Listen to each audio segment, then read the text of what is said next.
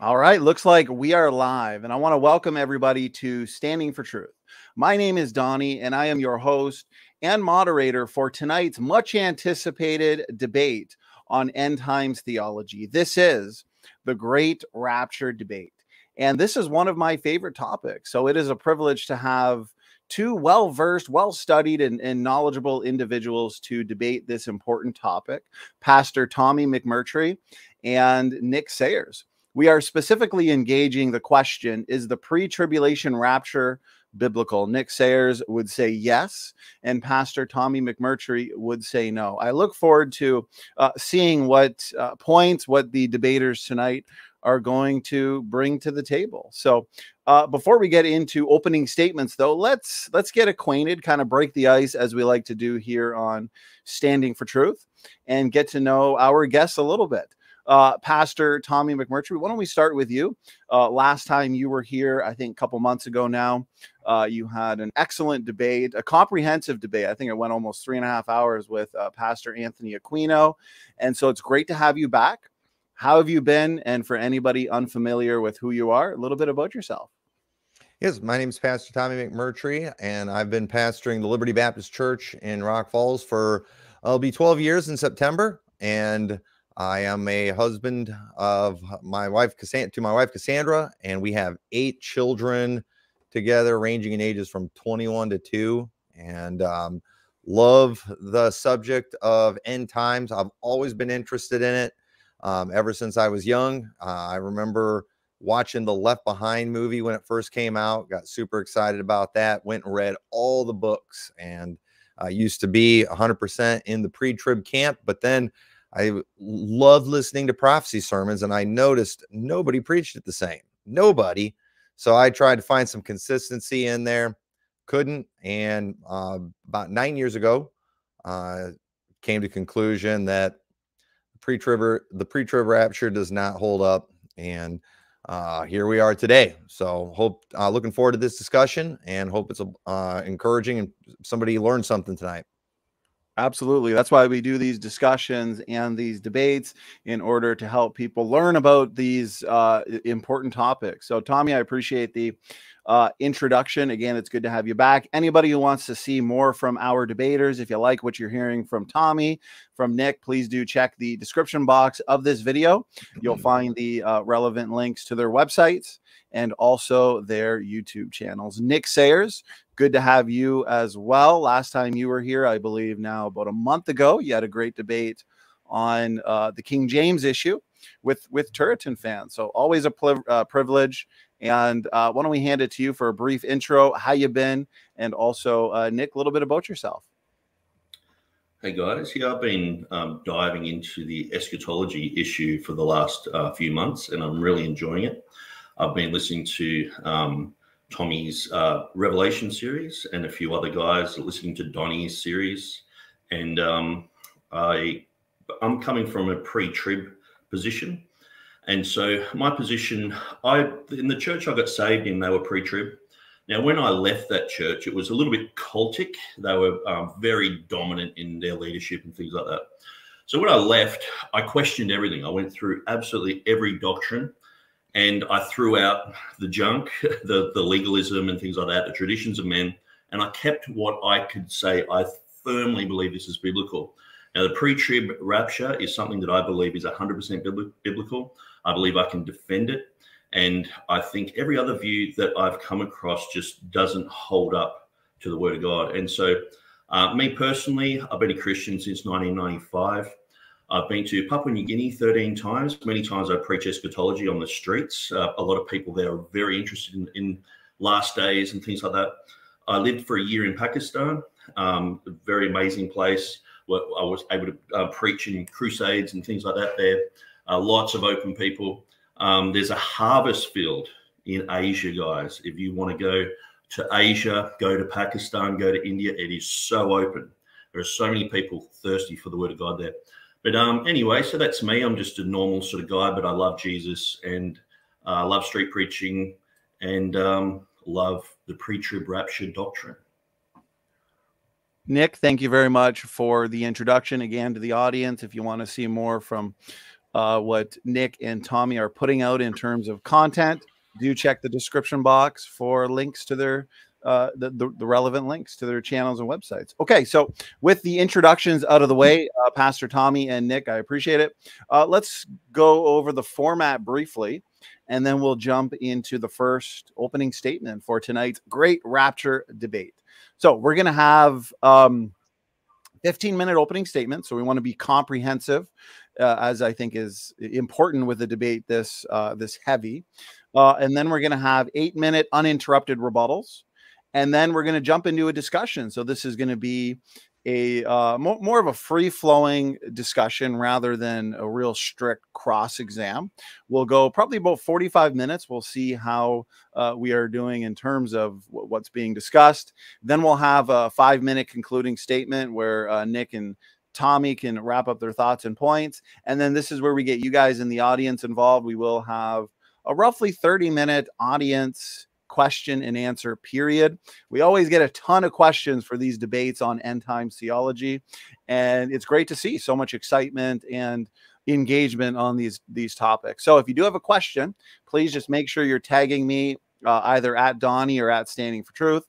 That way I won't miss your question. Just let me know who the question's for, Tommy or Nick, and we'll have a great audience Q&A. So with that, let's get right into the first opening statement. Nick Sayers, you being in the affirmative tonight, we are going to hand it over to you. I'll give you a 1-minute warning, Nick, when you get to the 14-minute mark. And that way you'll know to kind of start winding things down a little bit. Whenever you're ready, Nick. Cheers, Donnie. Thanks. So I believe that when people die, they don't automatically go to heaven. So when Stephen was getting big rocks thrown at his head, he said, "I see the Son of Man standing at the right hand of the Father." And so he saw the rapture of the church. So a lot of people think in their mind, usually it comes from funerals and things like that. They say, oh, they're in a better place, you know, and this, the church had some pretty muddled eschatology for quite a while. And so a lot of people thought, well, they've died or they've gone to heaven. But being strictly biblical, the Bible says the dead in Christ shall rise first, and we that are alive and remain shall be caught up together with them to meet the Lord in the air. So a lot of people think when you die, oh, you go straight to heaven. And then at the rapture, your body catches up with you or something like that. It's going to be pretty hard for these Christians who were burnt alive like candles in the Roman era.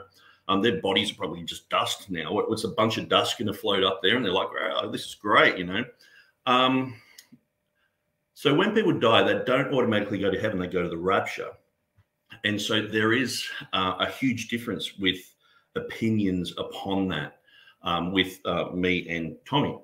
So if we read Revelation 4:1, now Revelation 4:1, it says, and after this, so this is what Jesus did, is he divided the book of Revelation up into 3 parts. The things that you have seen, he says this in chapter 1, the things that you have seen. So chapter 1, John had seen Jesus, eyes of fire and all that sort of stuff.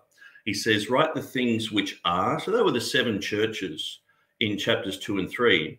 And then he said, and write the things which shall be hereafter, or metatafta in the Greek. Now, 2 times this term metatafta appears in Revelation chapter 4, verse 1. So it says, after this, I looked and behold, a door open in heaven, and the first voice which I heard was as it were a trumpet talking with me. And he said, come up hither, and I will shew thee things which must be hereafter. So hereafter is again metatafta. So it has metatafta twice there. So the hereafter and after this. So it's quite interesting. There's a door open in heaven. Jesus is the door. We learned that in, John wrote that himself. And then it says the first voice, which is Jesus, he says, come up hither. Now, Donnie actually taught me something the other day that about the trumpet here. It's actually lifting up your voice like a trumpet, because I used to say, well, it's a trumpet, you know. But I'm glad that I learned something from Donnie. I'm going through his eschatology series at the moment, and I'm open to change. I'm open to looking at everything and correcting my position. This is the only thing I've corrected, by the way. But it says, come up hither. And if we read in Revelation chapter 11, when the 2 witnesses are taken up, it's the exact same Greek word, but it's in the plural because there's 2 of them. And it says, come up hither. And they were raptured in front of the whole world. So obviously this is a rapture. Now, it isn't the rapture. Now, we believe there's 2 things that happen here. This is symbolic of the rapture. what you've got to understand is it's what happens afterwards that proves that the rapture has already happened. So John is taken up into heaven. He sees 24 elders. Now, if you read through the book of Revelation, you can see the New Jerusalem, which is us. It's the church. It's all the resurrected saints. And we are the New Jerusalem. Now, it says that we have on us the names of the 12 apostles, and over the gates, the names of the 12 tribes of Israel. So to me, this makes perfect sense. It's the 12 and 12. You just do the math. It's 24. So to me, the 24 elders make up of 12 of the tribes of Israel and 12 of the disciples of Christ. And so they're elders. They're old. They're older than us. You know, they're I know there's a few people who say they're pastors, and other people say they're legendary characters in the past and all that. But the Bible does say this. So my position is very biblical from the book of Revelation. And so it says John gets, he's in heaven and he sees these. Now, if these are the apostles, he's actually looking at himself, which is quite amazing. So if we go to Revelation chapter 5, this is where it gets really interesting. It says, the 4 beasts and the 24 elders fell down before the Lamb, having every one of them harps and golden vials filled with odors, which are the prayers of the saints. And they sang a new song, saying, "Thou art worthy to take the book and to open the seals thereof, for thou wast slain and hast redeemed us." Has redeemed us. Now, the new version say has redeemed them, or has redeemed mankind, so that they destroy doctrines left, right, and center all the way through. But it says, has redeemed us to God by thy blood, out of every kindred and tongue and people and nation. Okay, so this is quite interesting, because I've heard a lot of the time the Post-Trib guys, they're saying that when it says every tongue, language, and people and nation in Revelation chapter 7, oh, see, that's the rapture. It's everyone. Well, it's clearly saying here that they have redeemed us. Who's the us here? So, and then it says in verse 10, it says, Revelation 5:10, and has made us kings and priests. Now, if you go to Revelation chapter 1, you can clearly see that John says in Revelation 1:6, and has made us kings and priests unto God. So this is for the Christians. He's made Christians kings and priests. So if we go back to Revelation chapter 5, it says, he hath made us kings and priests. So again, that us is changed in the modern Bible, so it destroys the doctrine. And then it says, and we shall reign on the earth. Okay. But look at the very next verse. It says, I behold and heard the voice of many angels around the throne, and the beasts and the elders, and the number of them was 10,000 times 10,000 and thousands of thousands. So there's all these angels. What we've just read in the book of Revelation is Revelation chapter 2 and 3, and I'm sure Tommy would agree with me with this, is that an angel can actually be a human. And so it says, write to the angel of the church of Ephesus, write this and write that. So, I heard Tommy in his series say, oh, this is probably just a pastor or a messenger of the church. And even John the Baptist, it's the same Greek word when it says, I send my messenger before thy face. It's the word messenger is angel, angelos. So we could say here, I beheld the voice of many messengers around the throne. Or the Bible is very clear that in the regeneration, we shall be like angels. We will not procreate. And so when you go through Revelation chapter 4, you've got John, this symbology of the rapture. There's the 24 elders. There's people saying, you've redeemed us. We are kings and priests. And this is all pre-trib. So I would advise people to read through Revelation chapter 4 and chapter 5 very, very carefully. Now, one of the main things in going through this whole concept of after the tribulation, John MacArthur, he conflates the death of Jesus and the blood of Jesus, okay? So he conflates these two terms, and we would all think that that's heresy doing that. I don't know why he does it. He's just got this infatuation with doing that. But in a similar way, what I find is these post-trib guys are actually conflating when it says the moon turned to blood. They say, oh, that's in Matthew 24, but it doesn't say that in Matthew 24. It says the sun shall be turned to darkness. And so, the moon shall be darkened. Sorry, I've just got a bit confused with the sun and the moon there. It says the moon shall turn to blood in the book of Revelation chapter 6. But if you read Matthew 24, it just says it will be darkened, the moon, after the tribulation of those days. It says the same in Luke 21. It says the same in Mark 13. It doesn't say the moon will turn to blood. But when you listen to these guys talk, they just conflate everything together and say the moon being darkened means the moon turned to blood. I mean, to me, having John MacArthur conflate the death of Jesus and the blood of Jesus creates all sorts of problems. I think these guys, by conflating darkness with blood here, with the moon, it's creating a whole bunch of theological problems. And what it's doing, it's ruining the timeline. If you have a wrong timeline, it's pretty hard to do anything. Like if I was to say, because today it's probably maybe about 20 degrees here in Australia. Now, in America, they're like 20 degrees, that's freezing. Well, it's just sort of like a spring day here. It's a little bit chilly, but you have to have the right measurements, you know, Celsius and Fahrenheit and things like that. What I find with the post-trib guys is they are moving goalposts for starters. So Matthew 24, instead of being the final rapture that happens, because there's 7 resurrection raptures that happen in the book of Revelation. I'll go through them. Instead of being the final one, they make it the first one.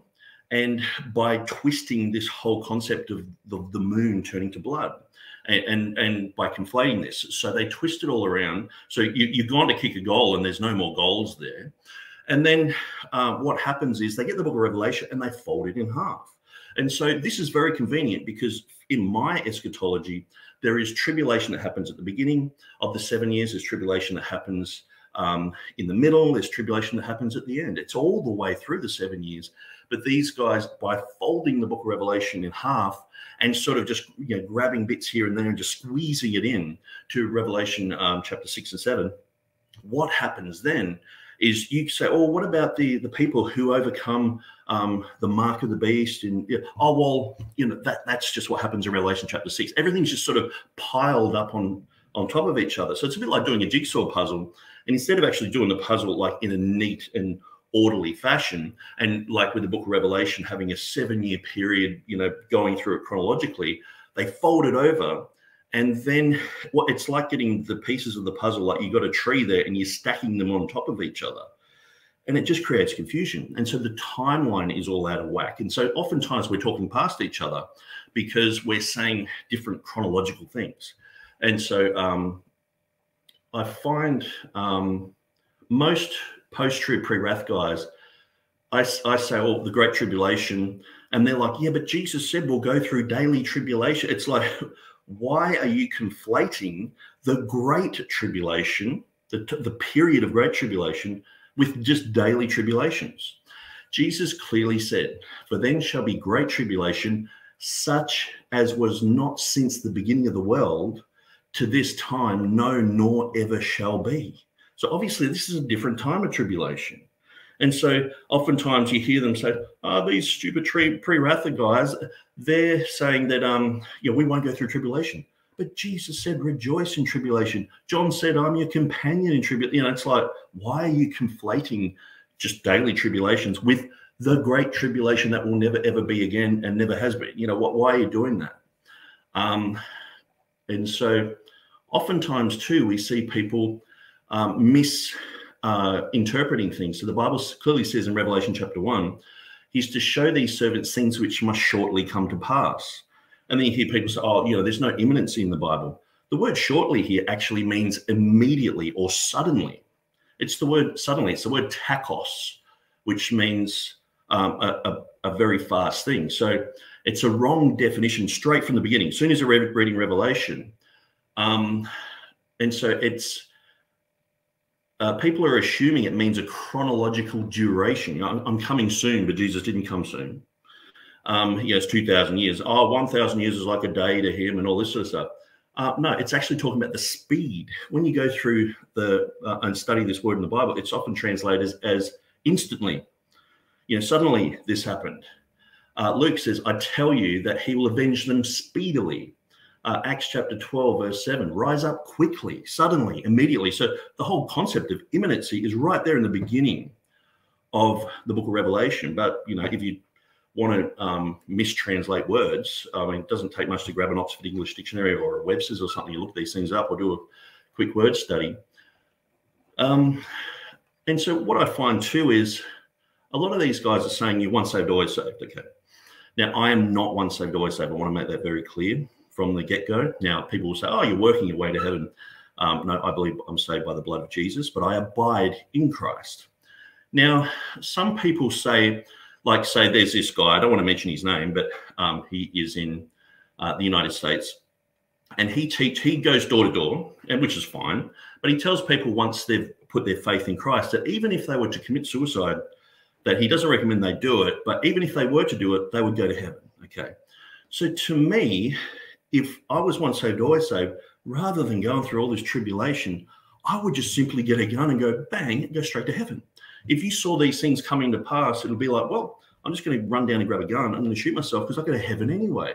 And so it's interesting that some of these new IFB guys teach, you know, you can't lose your salvation. 1 minute. You can commit suicide and go straight to heaven. I mean, if you saw the worst time ever, it's going to be, you know, you're going to be like one of the Jews in World War II. It's a Warsaw ghetto style thing. You want to go through that? I don't. It's like, oh, but you'll get rewards, and you just want to go to heaven. And so to me, a lot of these doctrines, that they overlap each other, and it doesn't really make a lot of sense, unfortunately.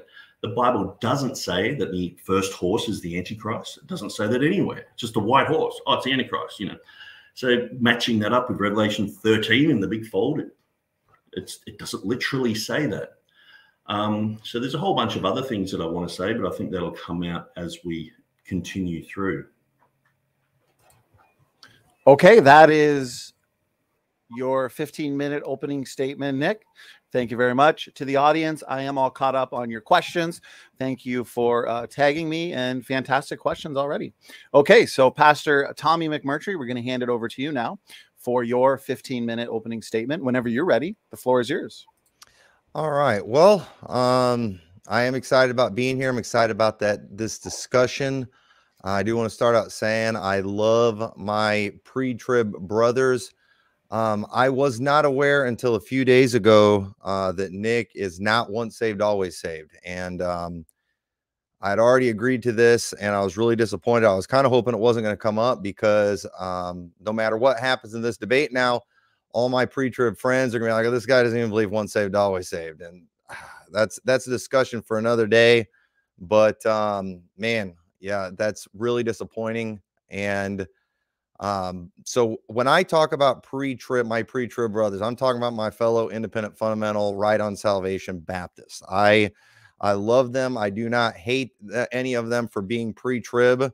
The difference between pre-tribbers and post-tribbers are differences we should be able to live with. And where the Bible clearly teaches we should draw lines, I believe pre-tribbers are definitely in those lines.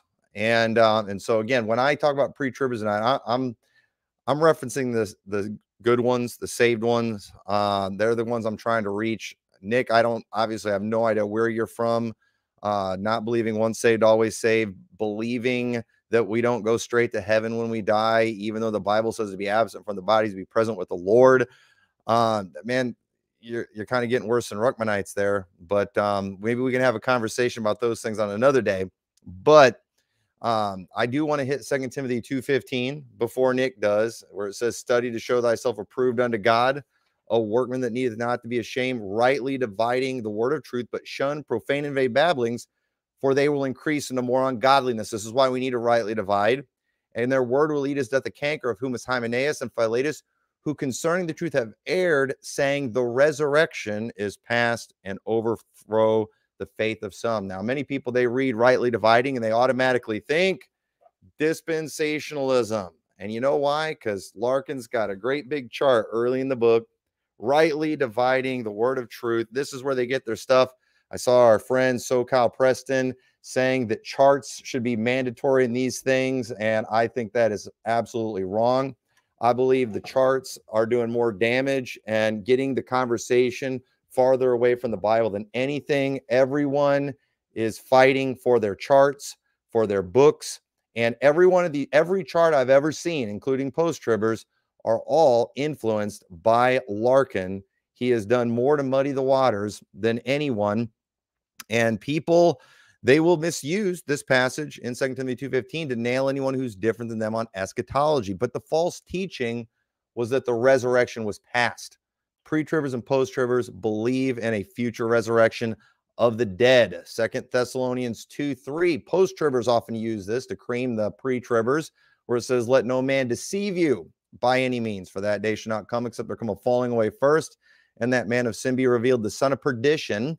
See, it says, let no man deceive you. And then in Matthew 24:4, Jesus answered and said to them, take heed that no man deceive you, for many shall come in my name, saying, I am Christ, and shall deceive many. And so just like pre-tribbers will take 2 Timothy 2:15, find an end times reference in there and say, therefore, if you're post-trib, you're not rightly dividing.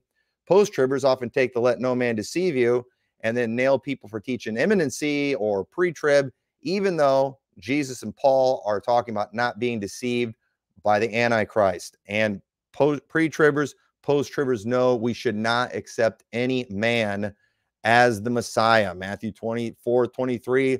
Then if any man shall say unto you, lo, here is Christ, or there, believe it not, for there shall rise false Christs and false prophets, and they shall show great signs and wonders, that so much, if it were possible, they shall deceive the very elect. Behold, I have told you before. Wherefore, if they say unto you, behold, he's in the desert, go not forth. Behold, he's in the secret chamber, believe it not. Listen, when Jesus comes back, you don't have to go looking for Jesus. He will come for you if you are saved. Pre-tribbers, post-tribbers agree. Clearly in the Bible, the typical debate was not on timing or placement of the tribulation versus the resurrection, but on whether or not there was a resurrection. We have countless references to the Pharisees and Sadducees, because you had the Sadducees who denied a resurrection. That fight continued even in the church. In 1 Corinthians 15, the resurrection chapter, Paul said, but if there be no resurrection of the dead, then is Christ not risen? And if Christ be not risen, then is our preaching vain, and your faith is also vain. Yea, and we are found false witnesses of God, because we have testified of God that he raised up Christ, whom he raised not up, if so be that the dead rise not. For if the dead rise not, then is Christ not raised. And if Christ be not raised, your faith is vain, ye are yet in your sins.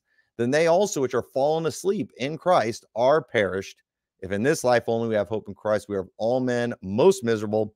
But now is Christ risen from the dead and become the first fruits of them that slept. And I will not fellowship with someone who denies a literal resurrection of the dead or a literal return of Christ. Pre-tribbers and post-tribbers are in agreement when it comes to that. 2 Peter 3:3, knowing this first, there shall come in the last days scoffers walking after their own lusts, saying, where is the promise of his coming? For since the fathers fell asleep, all things continue as they were from the beginning of creation. Pre-tribbers do not say that. Post-tribbers do not say that. We believe he is coming back. And on September 27th, 2014, that was the day I admitted to myself that I was no longer pre-trib. And you know what? I was a saved and a decent person who loved the Lord long before September 27th of 2014. And if someone wants to break fellowship with me over this issue, I believe they have every right to, because I believe in Christian liberty. No one has to fellowship with me. I can also understand someone who maybe is dealing with division in their church over this issue, maybe wanting to keep distance. But if somebody wants to claim they don't want to fellowship with me because they believe this means I'm not saved or a heretic or dangerous or whatever, that person's ignorant of Scripture, or they're ignorant about what people like myself actually teach. And I do think this is something we ought to be able to have a civil conversation about it and have a healthy disagreement. But in the IFB world, that's not the case. And so what I want to show tonight is how most people's eschatology, and I would put a lot of post-tribbers in this camp too, it's not based on actual Bible, but on speculation based on years of brainwashing from guys like Clarence Larkin. Everyone claims they got their position from the Bible. But let me just tell you, I don't believe you. And none of us are where we are today just from the Bible. We have all been influenced by the books and the charts and people who wrote things about the Bible. And just because we've been influenced by these things doesn't mean we're necessarily wrong on what we believe. But most people have never taken the time to actually study out and determine what parts of their position are based on clear Bible teaching and what is based on speculation, based on opinions about tough passages. And so I intend to be very dogmatic tonight where the Bible is dogmatic. And it's my goal to be 100% honest and let everyone know when I'm just giving my opinion. Now, I don't know what kind of discussion Nick's planning on having tonight, but I'm here to have a Bible discussion with Bible language. I'm here to talk about what the Bible says. I'm not here to defend anyone's charts. There are no charts in our Bible. And I am not here to be just to be obstinate or a jerk. But it's time we force people into using Bible language and Bible definitions. And if we do that, it will force us to admit what is opinion versus what is clear Bible teaching. And I do believe that the pre-trib position is really poorly thought out, is a poorly thought out theory based on many errors. And I also believe that many hold on to this because of fear of the pre-trib mafia, the brethren. And that's why you can have this vast range of ways people all teach it, but they all claim that title, pre-trib, because you are not allowed to say anything other than that. And so if Nick's here to defend the pre-trib, let me just give you a few things I expect to hear tonight to prove my point that he's been influenced by charts, books about the Bible rather than the Bible. Because for one, I think he's going to want to talk about a 7-year tribulation. I think he's going to say things like Daniel's 70th week, which right. That's where that comes from. There it is right there. Every chart, Daniel's 70th week. That's what in the world? He's going to tell us the rapture and the second coming are two different events. He will refer to the 7-year tribulation as God's wrath. I'll probably talk about multiple raptures. He already mentioned that. He'll try to convince you Revelation 4 is a rapture. Talk about that. This is just in my notes. I'm reading it. I didn't know if I was going to go first or second. And I'm sure there will probably be a whole lot of talk about the Jews and Israel, unfortunately. So when you force people to use Bible terminology and Bible definitions, it's very revealing. And you will see the pre-trib doctrine. It does not hold up to any real scrutiny. And so what I want to do tonight, as we talk about these things, because I said I've been fighting this stuff for 9 years now. I always want to have a Bible discussion, but unfortunately, that is not what typically happens. We do not use Bible language. We do not use Bible definitions. Unfortunately, this is what I'm debating all the time. Larkin. And it's obvious by the language. I want to talk about the Bible tonight. And so does Nick's position come from this or does it come from this? It's real easy to tell. It's real easy. And if we force ourselves into using this, it's going to change. It's going to change everything. And when we actually stop and take a look at what is spelled out and what is opinion and theory, it's very revealing, and it will humble you in many ways and cause you to, I think, be more gracious. And I'm not saying Nick's not gracious on this subject. I don't know. I'm talking to my fellow independent fundamental pre-trib Baptists. They're not very gracious when it comes to this subject. And I hope they watch us tonight, and I hope they will be challenged about their language that they use and what's actually based on the text of the scriptures and what's been influenced by guys like this. And some of the, I never even read Clarence Larkin.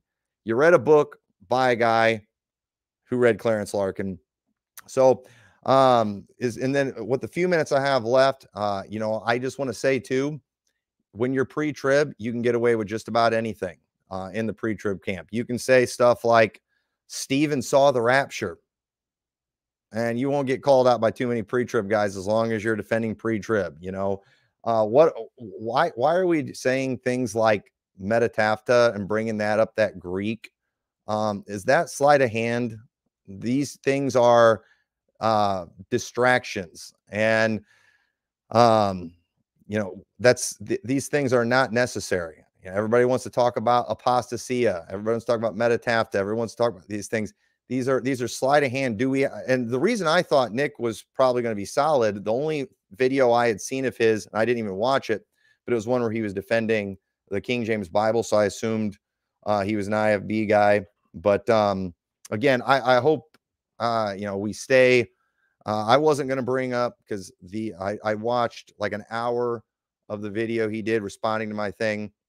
And I heard him saying that he wasn't once saved, always saved. Now, that was really disappointing because I do have a lot of respect and a lot of love for my pre-trib brethren. And I wish we could have got somebody a little more fundamental to talk about this, and not somebody who's going to go off and do a lot of weird stuff that I've never even heard before. You know, anyway, and you know, then the last question I guess I kind of have too, you know, we talked about is conflating the Great Tribulation. Where do you get the title, the Great Tribulation? I remember Jesus talking about there being great tribulation, but where did he give it the title, the Great Tribulation? I know where you can find that as a title. It's in Larkin's charts. Jesus said there'll be great tribulation. That's not a title. That's a thing. So that's all I have. All right, Pastor Tommy McMurtry, thank you for the 15-minute opening statement. As we move into rebuttals, I will give one reminder and disclaimer for tonight. Let's stay on topic. The topic tonight is the rapture. Is the pre-tribulation rapture biblical? Let's not bring up other topics that might result in rabbit trails, as I really want to utilize our couple hours that we'll be spending here together. And the topic of eschatology is more than comprehensive for that. So, Nick, let's hand it over to you. You do have an 8-minute rebuttal. And so whenever you're ready, the floor is yours. Go ahead.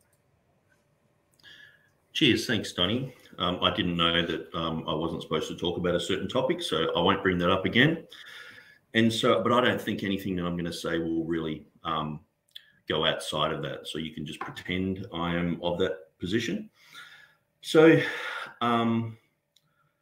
yeah, I'll just go through some of the things that Tommy has said. That, you know, I could be worse than a Ruckmanite because, you know, I believe, you know, Stephen didn't immediately go to heaven. Well, I think he immediately went to the rapture and went straight to heaven. So he did immediately go to heaven, but that rapture hasn't happened yet. And so I don't believe in soul sleep. I don't believe that people, you know, 2,000 years ago go to heaven and they're just waiting around for 2,000 years and then, you know, we show up in the rapture. The Bible clearly says the dead in Christ shall rise first, and we that are alive and remain shall be caught up together with them. We're caught up together with them to meet the Lord in the end. So shall we ever be with the Lord. So we don't go before them. We don't. There's no one precedes one another. We go up together with them. And so for Stephen, it's an immediate thing. He gets. Oh, if the rapture happened right now, I would go up and I'd turn around and there's this guy here. He's like, "Who are you?" And I'm Stephen. I just got stoned to death. And I'm like, "Well, I'm Nick. I know about you from the book of Acts." And then we see Jesus. You know, it doesn't make me, you know, worse than a Ruckmanite.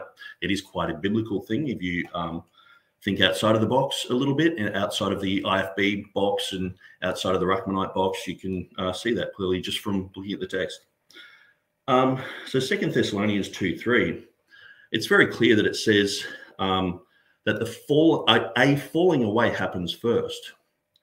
So this falling away, now we understand most of the time a falling is something negative. If someone rang you up and said, "I just had a fall," it would be a bad thing. But falling, we fall. I fell down before the face of Jesus this morning. The Bible says the 24 elders fall down and put their thrones before Christ, pre-trib in the book of Revelation chapter 5. And we fall, you know, so the whole concept of falling, the falling away, when I know Tommy seems to say we can't go to Greek. Okay. So one of the things is I run a website called Textus Receptus. And so I'm doing Bible translation work into Urdu. We've done a translation into the Khmer language of Cambodia. And so I can't go to the Greek when I'm talking about doctrine. You know, metatafta, why bring that up? Well, it just, when people see that there's two different English words, but there's the same Greek word. I don't know where he gets this concept from. It's sort of like a Gail Ricklinger type of thing, where you can't go to the Greek. I mean, Greek's just another language. I know there's certain pastors in the new IFB who do go to the Greek just to explain things, you know.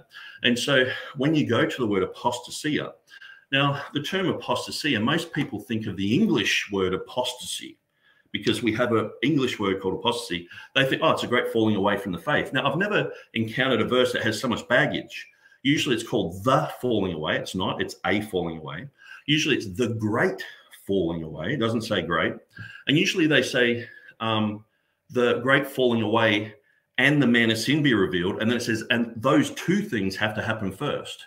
But it doesn't. It says a falling away happened first.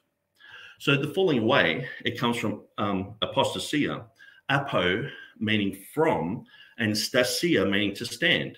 So you're taken away from a standing position. You've fallen away. It's perfectly clear in the King James. So if we look up in history, physicians, they would use the word apostasia when they were detaching the placenta from the uterus. It's a detachment. Even if we would just go to the Geneva Bible. I mean, I go through all the Reformation Bibles to defend the King James all the time. If we go to the Geneva Bible, it just has the word departing here.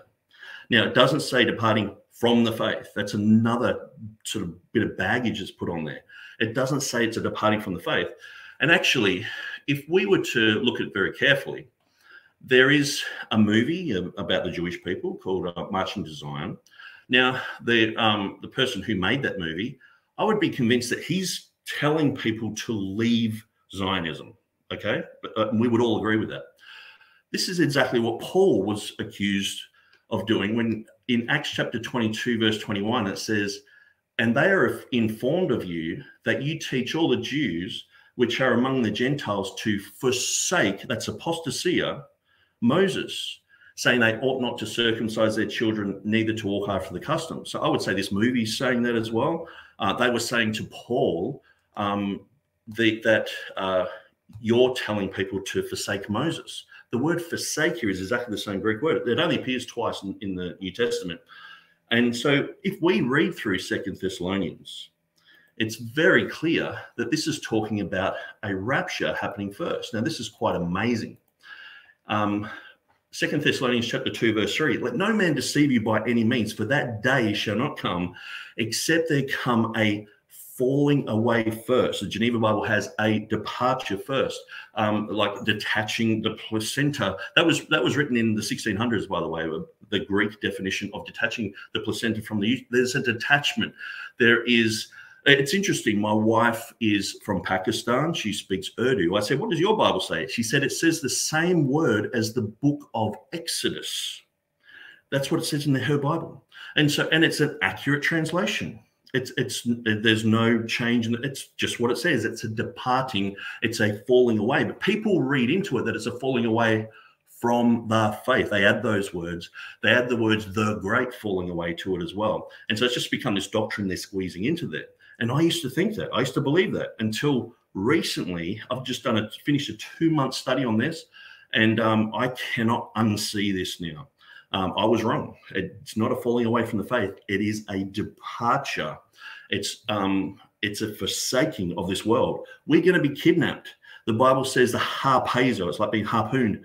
The word rapture is related to, kidnapping. If you do an etymology search on the word rapture, that's what it means. And so this verse clearly says a falling away first. A rapture will happen first, and then that man of sin will be revealed. So it's very clear. Fixing with pre-trib, this actually just totally writes off the whole post-trib thing. We may as well just bury it. It's just gone. And to me, I can't unsee that. And anyone in the world, I will debate them on that particular topic. And so influenced by charts, I mean, who are the new IFB influenced by? Tex Mars? I mean, these are bad symbols and stuff. People go and see a football game and go like that, and all of a sudden they're making demonic symbols. Tex Mars is very, very kooky, weird and strange. And so it's like I could do a genealogical fallacy on the IFB of where they got their stuff from. I usually assume that people think for themselves. And they don't just have a chart and go, oh, that's it.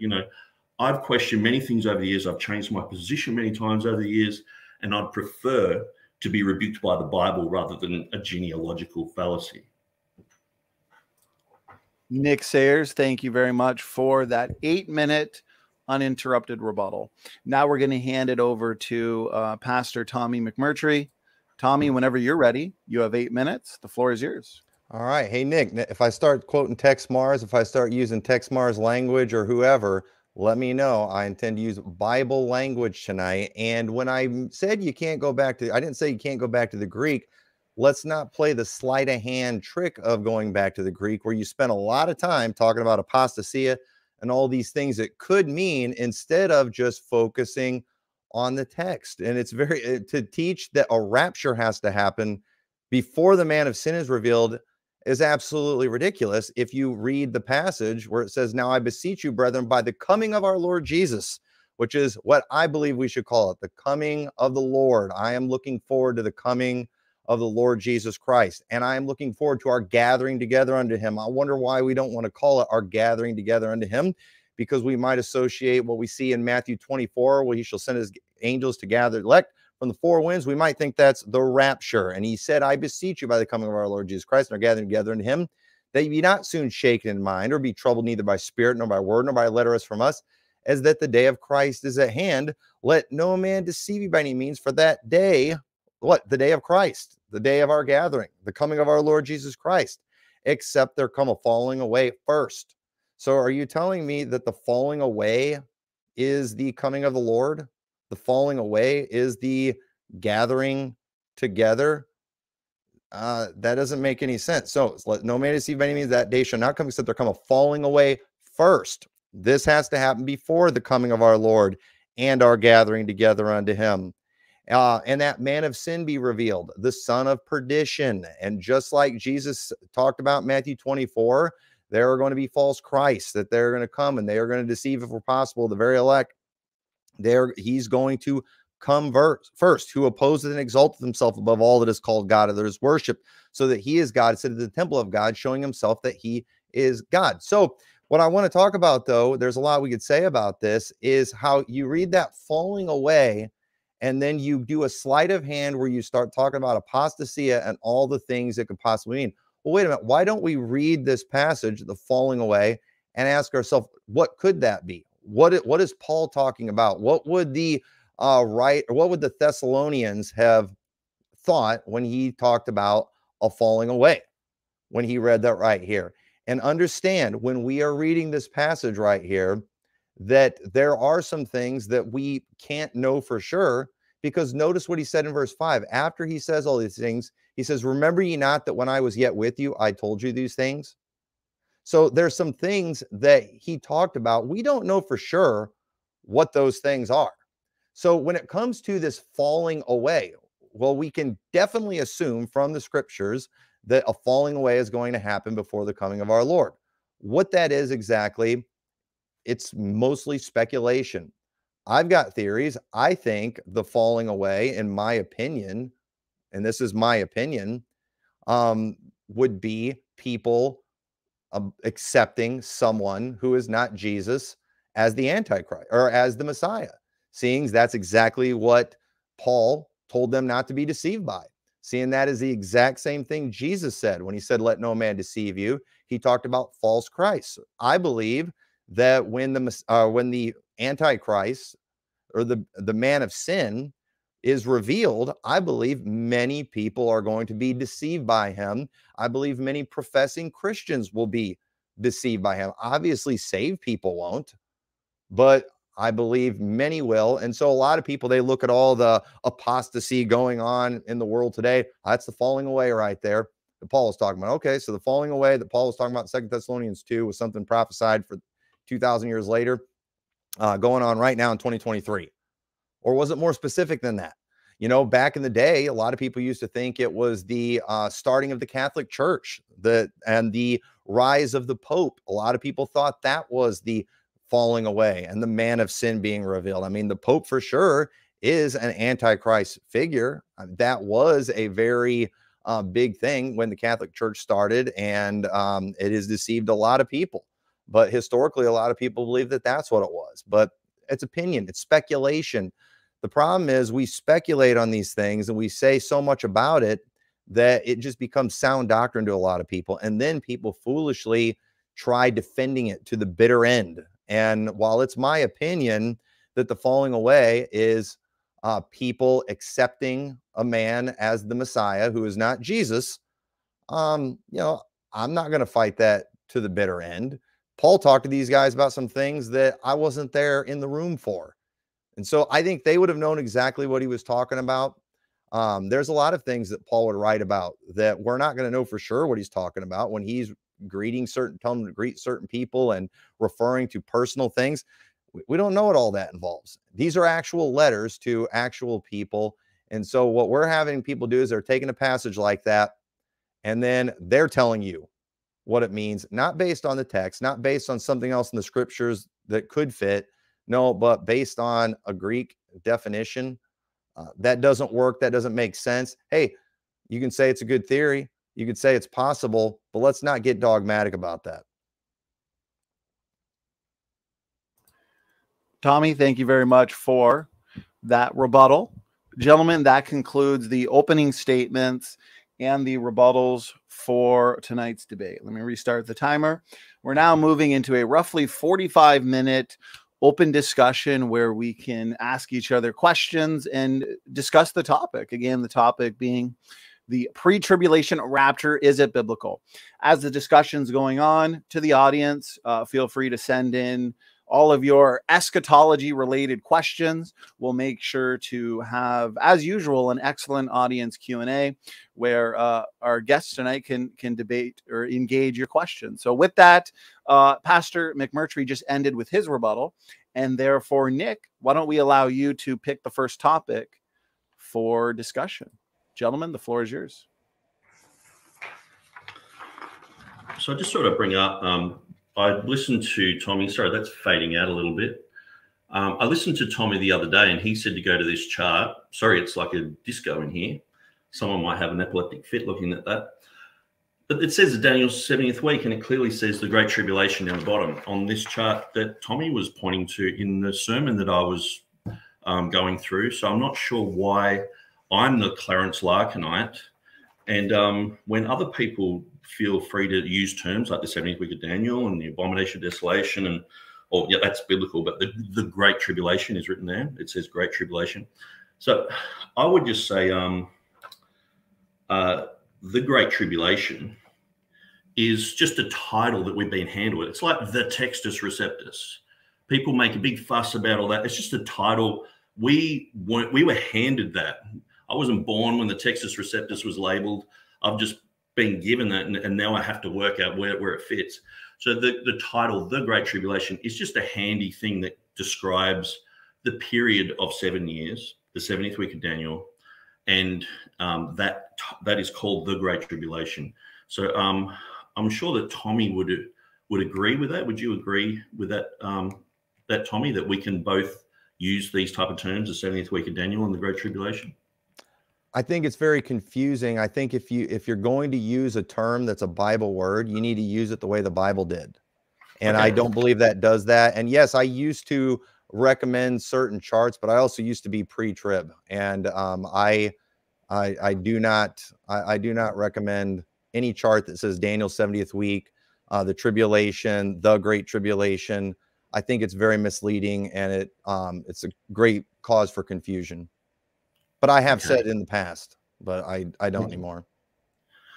I guess it's hard for me. Old habits die hard, you know, to just strictly use biblical terms and things like that. Mm-hmm. It's a discipline you have to learn, and I'm still working on it.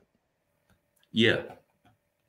So can you show me where in the Bible does it say that we should get Revelation chapter 6 to 12 and sort of fold them back over Revelation chapter 13 and 19?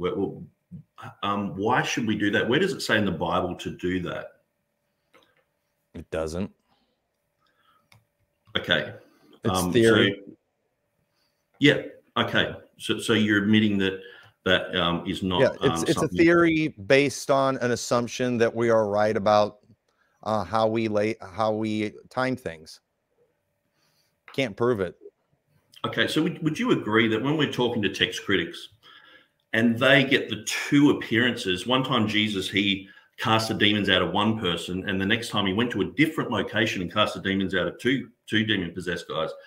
Would you agree that it's sloppy scholarship when they conflate those two things together? Well, I think what's happening in that situation is that in that event, I think both happened where there were two people, and one talked about the two, where one only focused on one individual. Okay, so you actually believe, like the text critics do, that it's just the one event? Yes. Okay, that's not usually the King James position. I would encourage you to read Will Kinney's article. I've not done a deep dive on that. Yeah, but no, that's my cool. opinion on that.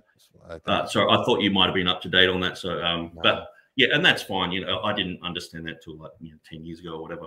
But I was just sort of saying that the conflating of, say, Revelation chapter 6 with Revelation 13 and all Revelation 14 with Revelation 7, and to me that's very similar, sort of just getting Bible stories and saying, oh, that's the same, they've got similar features, and just placing them on top of each other. And so I would say that's not really warranted. I think it's a good theory, because what we're seeing in the book of Revelation is we're looking for we're wanting to find the chronological events as how they're going to play out in our timeline. But you got to understand too that John is writing the things he saw. And so I believe John is writing the things in Revelation in the order that he saw them, but John can only see one thing at a time. And so I think sometimes what you're seeing is him, you're seeing a view of things kind of from earth, and then another, you're kind of seeing a view from heaven. And where we place all those things, it can be very difficult, and it is something that people get overly dogmatic about.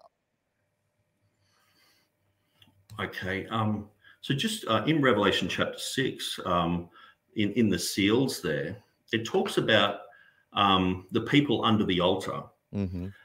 And I'll just find that. It says Revelation 6:9, and when he'd opened the fifth seal, I saw under the altar the souls of them that were slain for the word of God and for the testimony which they held. And they cried with a loud voice, saying, how long, etc. You know, but then they were told that they should rest a little season until their fellow servants and their brethren, that they should be killed. Okay. So then when you get to Revelation chapter 7, it's talking about these same guys. You know, John saw them, and they had white robes and all that. And so it says that they've all been killed. Where are the living who have been raptured here? Is there anyone living? Because Revelation 6 says they're all going to be killed.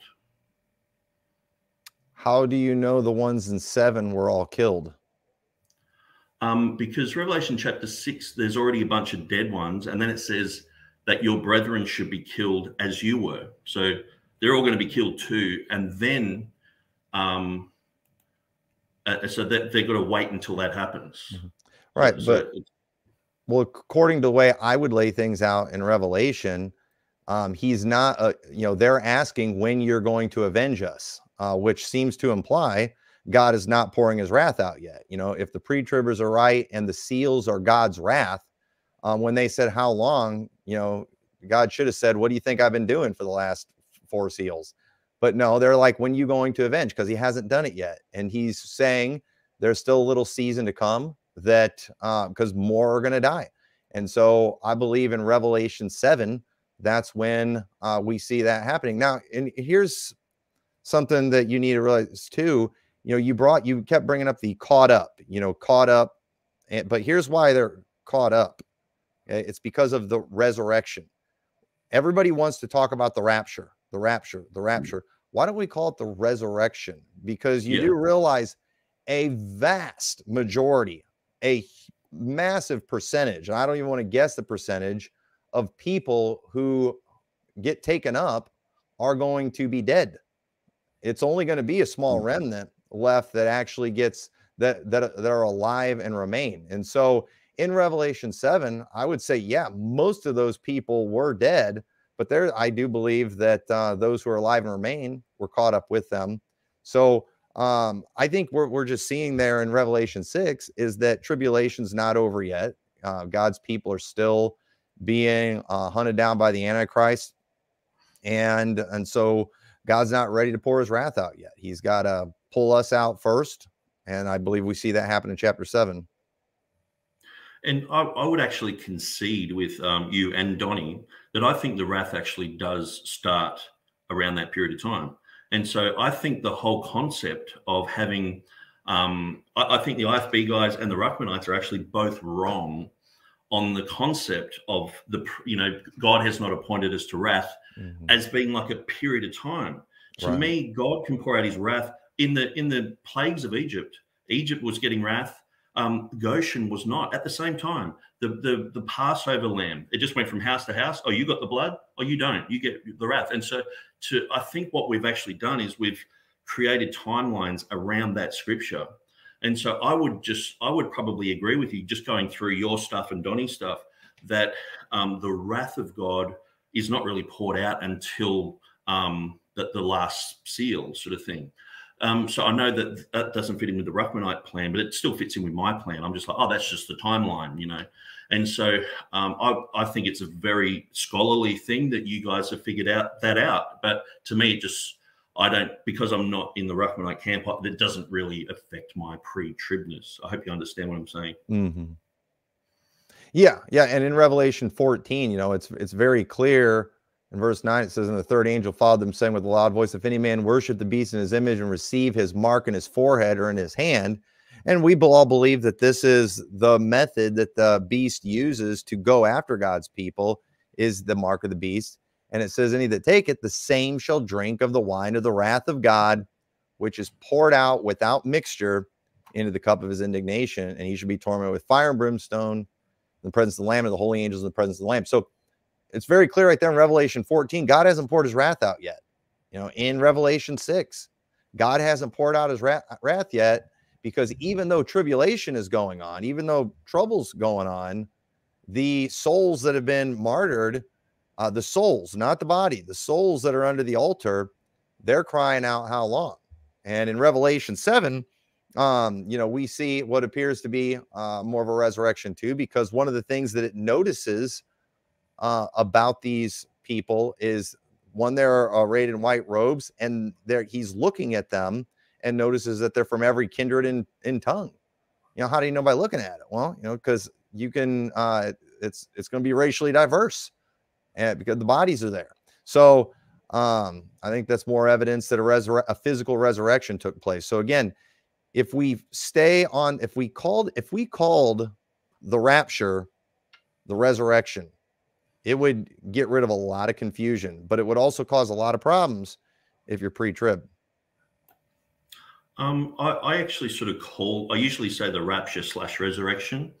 I think in the book of Revelation, it does talk about three raptures of alive people. So it talks about the pre-trib, like I explained, and John is symbolic of that.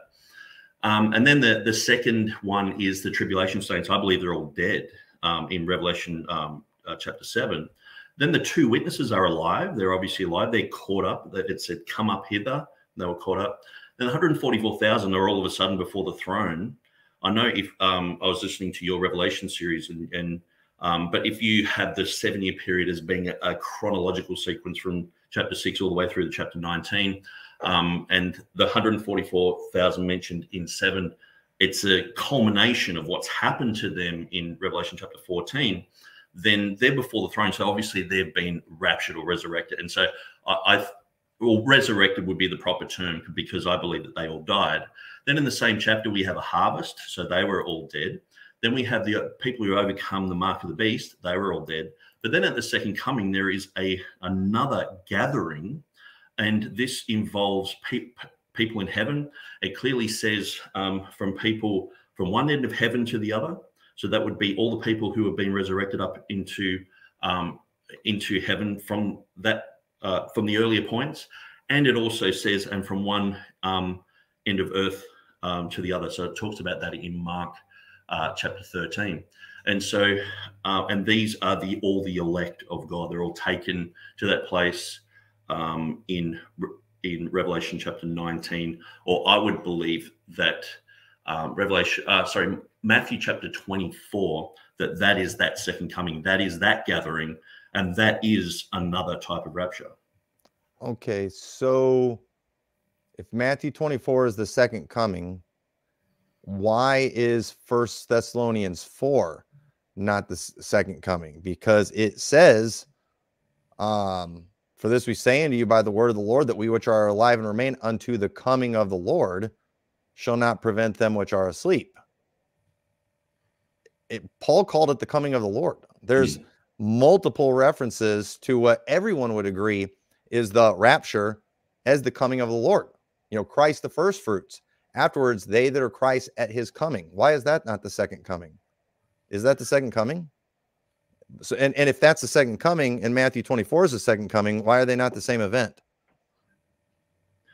Yeah, and so is it because Larkin called it the second coming? And the rapture, he separated those events. See, that's we can't do that. I used to do it. You can't say the rapture and the second coming are two different events. You can't say things like there's a difference between Christ coming for his saints and Christ coming with his saints, because it says in 1 Thessalonians 4, for if we believe that Jesus died and rose again, even so them also which sleep in Jesus will God bring with him. So 1 Thessalonians 4, it's not even all about the rapture. It's about the resurrection. He's talking about them that are asleep, and he's telling the people that when Jesus comes back, he's bringing them with him, and he's doing that at his coming. So I don't know how you can biblically, I know all the charts separate the blessed hope and the glorious appearing and the rapture from the second coming. I don't know how with the Bible you can possibly do that. The Paul and the biblical language all uses the same language. They don't use the term rapture. They do say coming, but yet people will say, well, that's a rapture. That's not the second coming. Well, then which coming is that? So can you at least understand why I would think the second coming is the rapture when Paul literally called it that? In 2 Thessalonians 2, we have to assume in 2 Thessalonians 2, he says, I beseech you by the coming of our Lord and our gathering together unto him, that it's the same coming that he referred to in 1 Thessalonians 4 when he said, when he talked about the coming of our Lord. And you said we'll be caught up. I think caught up and gathered can be synonymous. So I don't know. I need you to show me how you can biblically separate those two events.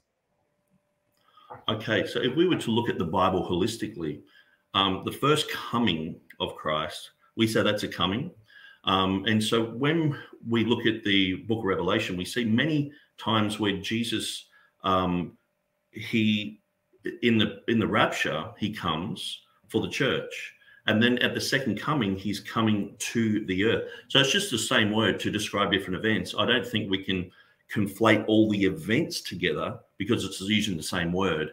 It's a bit like if I was running, it doesn't mean that every time I use the word running in a sentence, it means I'm going to the same location. The coming, the second coming, Christ coming for the church, all this sort of stuff. This type of terminology, we've just got to put it in its correct semantic range. Well, and conflating two things is very possible to do that. But what no one has ever done is no one has ever been able to show me biblically how I am conflating those two things. People are insisting I call something the rapture, and then I call Armageddon the second coming, and things like that. But nobody can display from the scripture that's how I do it. How you do that. Paul called it the coming. Over and over again, he called it the coming. People are literally saying, you haven't said this yet, but and I'm sure you've heard it. You got to understand the difference between Christ coming for his saints and coming with his saints. Paul said he's coming with them in 1 Thessalonians and other places too, coming of our Lord with all his saints, it says. So when I hear people say that, I feel like I'm arguing with this. I'm not arguing with the Bible. And so when I hear certain language, when I hear people avoiding the term the resurrection over and over again, and I don't know if we'll have time to do some of this and maybe focus on some of these words, but if you just start reading the passages where it uses the term resurrection. That you can't possibly separate those things. If you start defining the resurrection by what the scripture says, when you look at tribulation, okay, because you want to know my position on the tribulation. I know we're mainly talking about pre-trib, and some people are getting triggered that I'm not really defending my position. We're mainly talking about pre-trib, but I'll just go ahead and share some of my position on these things. I think it's interesting how the seals, there's no timeline. We don't see any timeline in the first half, I believe. Well, or no, not in at least through the seals. No timeline through the seals, none. But yet everybody insists there's this 3.5 year period in there of tribulation. And if we start tracing where they get that word from, well, they mainly get it because of Matthew chapter 24. But then it's like, well, there's no timeline in Matthew 24 either. So where are we getting the 7 years from? Well, Daniel's 70th week. But wait a minute. Daniel's 70th week is 100% spelled out clearly about Israel. It's about not even just Israel, desolations of Jerusalem. It's specifically about events in one city. It's specifically about events that Jesus said would take place in that generation. And like all the Old Testament prophecies concerning the first coming of Christ, within those prophecies that had near fulfillments to come, there were also messianic prophecies contained in there that alluded to something in the distant future. We see that over and over again with Old Testament prophecies, where it would be prophesying about something that was going on in that day, like both kingdoms losing their king. But there was a prophecy contained there about the virgin birth. There was a prophecy about that generation, but there was also a prophecy about the virgin birth that happened like 700 years later. In Matthew 24, 100%, it's clearly prophesying the destruction of Jerusalem. He said there's not going to be one stone left upon another. Happened in that generation. Yes, there is second coming prophecies in there as well that have not been fulfilled. But at the same time, there's no timeline given. And he's talking to his disciples who were wondering, when are you going to set up your kingdom? They're under this Roman oppression. And Jesus is basically letting them know, hey, listen, you guys got a lot more trouble coming than you realize. If you want to know my belief about the tribulation, I believe, for lack of a better term, the tribulation is just the church age. We've always been in tribulation over and over again in the Bible. If you look up tribulation, the passage of tribulation, I mean, Jesus said, in the world ye shall have tribulation. He said that talking to the disciples. The Apostle Paul, when talking to the Thessalonians who were in tribulation, he said in 1 Thessalonians 3:4, for verily when we were with you, we told you before that we should suffer tribulation, even as it came to pass. And ye know, 2 Thessalonians 1:4, for that we ourselves glory in you in the churches of God through your patience and faith in all your persecution and tribulations which ye endure. And he talked about how we were appointed to tribulations. So tribulation, what that is a reference to, the disciples didn't understand what was coming yet with Christ's kingdom. They thought they were going to have control of the kingdom. They thought they were going to have peace, all these things. But no, the church age, you could say, God's kingdom, it has been in tribulation for 2,000 years. Now, does that mean I believe that the seals are covering 2,000 years of church history? I think it's a good theory. Do I think it's 3.5 years? I think it's a good theory. But you can't dogmatically say that. Here's what we can dogmatically say. Jesus promised we would have tribulation. When you look at all pretty much every reference to tribulation, it's us going through it. We're never going to be popular on this world. Now, does that mean I don't believe in this future escalated period of time of great tribulation? Well, I'm not going to call it great tribulation, because the great tribulation in Matthew 24, I think it was a reference to what took place in 70 AD. Now, is great tribulation coming? Sure. And I've got a bunch of theories when it comes to that stuff, but I'm not going to get dogmatic about those things. But here's what I do believe is still to come: the mark of the beast. I've not heard a good theory that ever happened historically. The rise of the Antichrist, him making war with the saints, and overcoming. I still believe that that is something that's in the future, but I don't want to call it the Great Tribulation, because then people will assume I'm talking about Matthew 24 and certain events that were exclusively about a period of time prophesied about Jerusalem. There is nothing in Daniel 9 about global events. There's nothing in Matthew 24 about global events. It's 100% about Jerusalem. And so we need to understand that. Now, the seals, there is a parallel you can make between certain things that came on Jerusalem and the seals. What's going on there? Well, here's a theory. Just like God judged Jerusalem for what they had done with what had been given to them. God had worked in Jerusalem for 2,000 years, from the time of Abraham to the time of Christ, roughly, and they did nothing with what they had been given. There was no fruit on that fig tree. The kingdom was taken from them, went to the Gentiles. And so just like God judged Jerusalem for what they had done with the gospel, I believe judgment is going to come on this entire world for what they have done with the gospel. And just like Jerusalem went through great tribulation, however, Jesus did not come back during that time and save them because they didn't call on him. They didn't believe on him. I do believe when God allows the tribulation to come on the world, or the seals, sorry about that, you got to get disciplined in this area. When the seals start getting broken and they come on the world, I believe we will see a similar pattern globally, like we saw in Matthew 24 on Jerusalem. But this time, there will be people saved. There will be people caught up, because there will be people of faith, because that early church, those who did believe on Christ, they successfully evangelized the world, and we're proof of that. We are still here today. We are fruit from that ministry. And so the next time, Jesus is going to find all the things that he didn't find in his day of visitation on that Palm Sunday 2,000 years ago when he rode into Jerusalem. There was nothing there. He drove those people out. But when he comes back the second time, we're going to be ready. Not because we're so much better than the Jews, but because of what Jesus Christ has done through us, because of his shed blood. All we have is faith. So.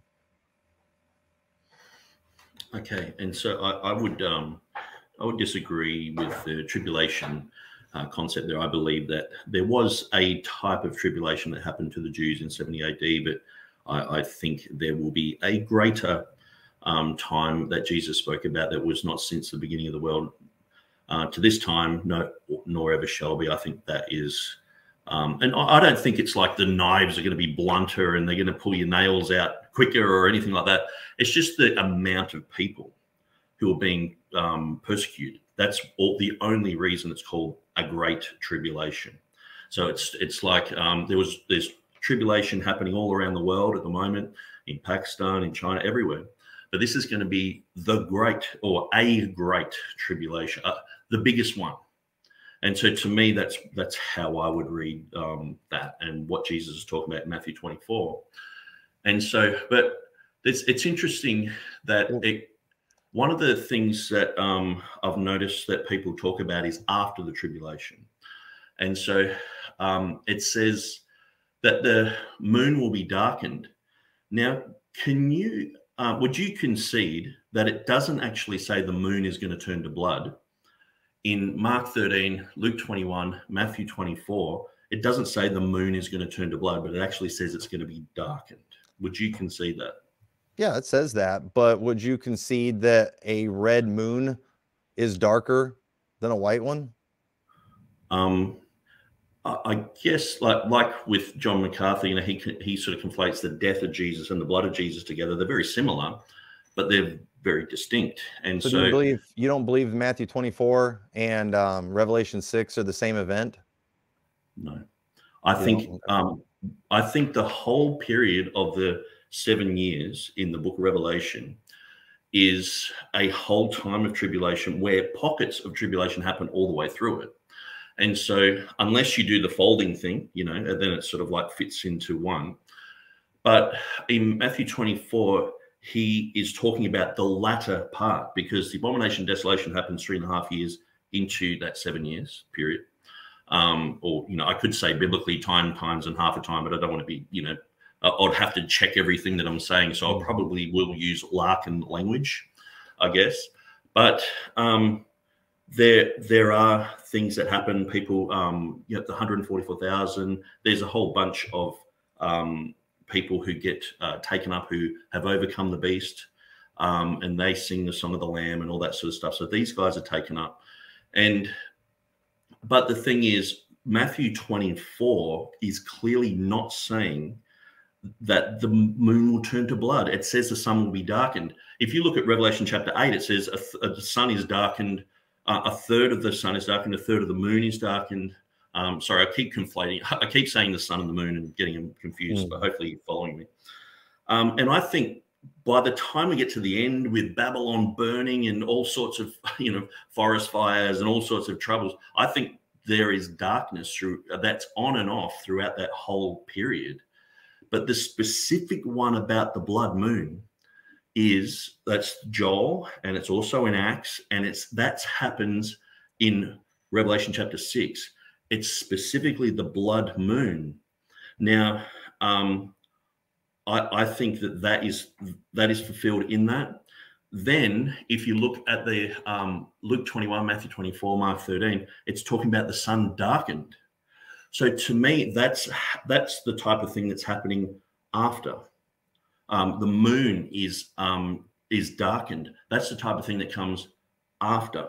And so it also talks about stars and things like that. And so when I've just been doing a study through that, and I just realized, hang on, it doesn't actually mention, like, because when I'm going through, popular movies that have been made by, one of your friends, he sort of just runs through Matthew 24 and says, see, the moon's turned to blood. And I'm like, it doesn't say that. It says the moon's turned to darkness. But he's using that specific one to make that the first 3.5 years, where if you read Matthew 24 from about verse 15 and put it into the 3.5 year period, which the moon is just darkened, it makes a lot of sense. And so hopefully you're following me with that. Yeah, no, well, that's one of those things where you got to kind of go back and look, and it's like, okay, are we 100% sure this is actually what this is saying? Because obviously, in the typical post-trib chart that people would come up with, they've got the seals, and the sixth seal being the sun darkened and the moon turned to blood.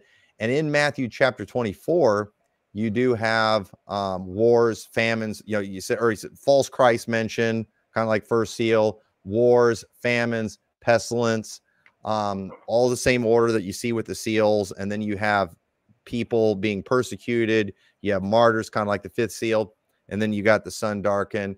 And so the thing is, too, if you want to insist that is a different event that's not the moon turning into blood, maybe that's something that happened, back when Israel got theirs, seeing that that's what Matthew 24 is mainly about.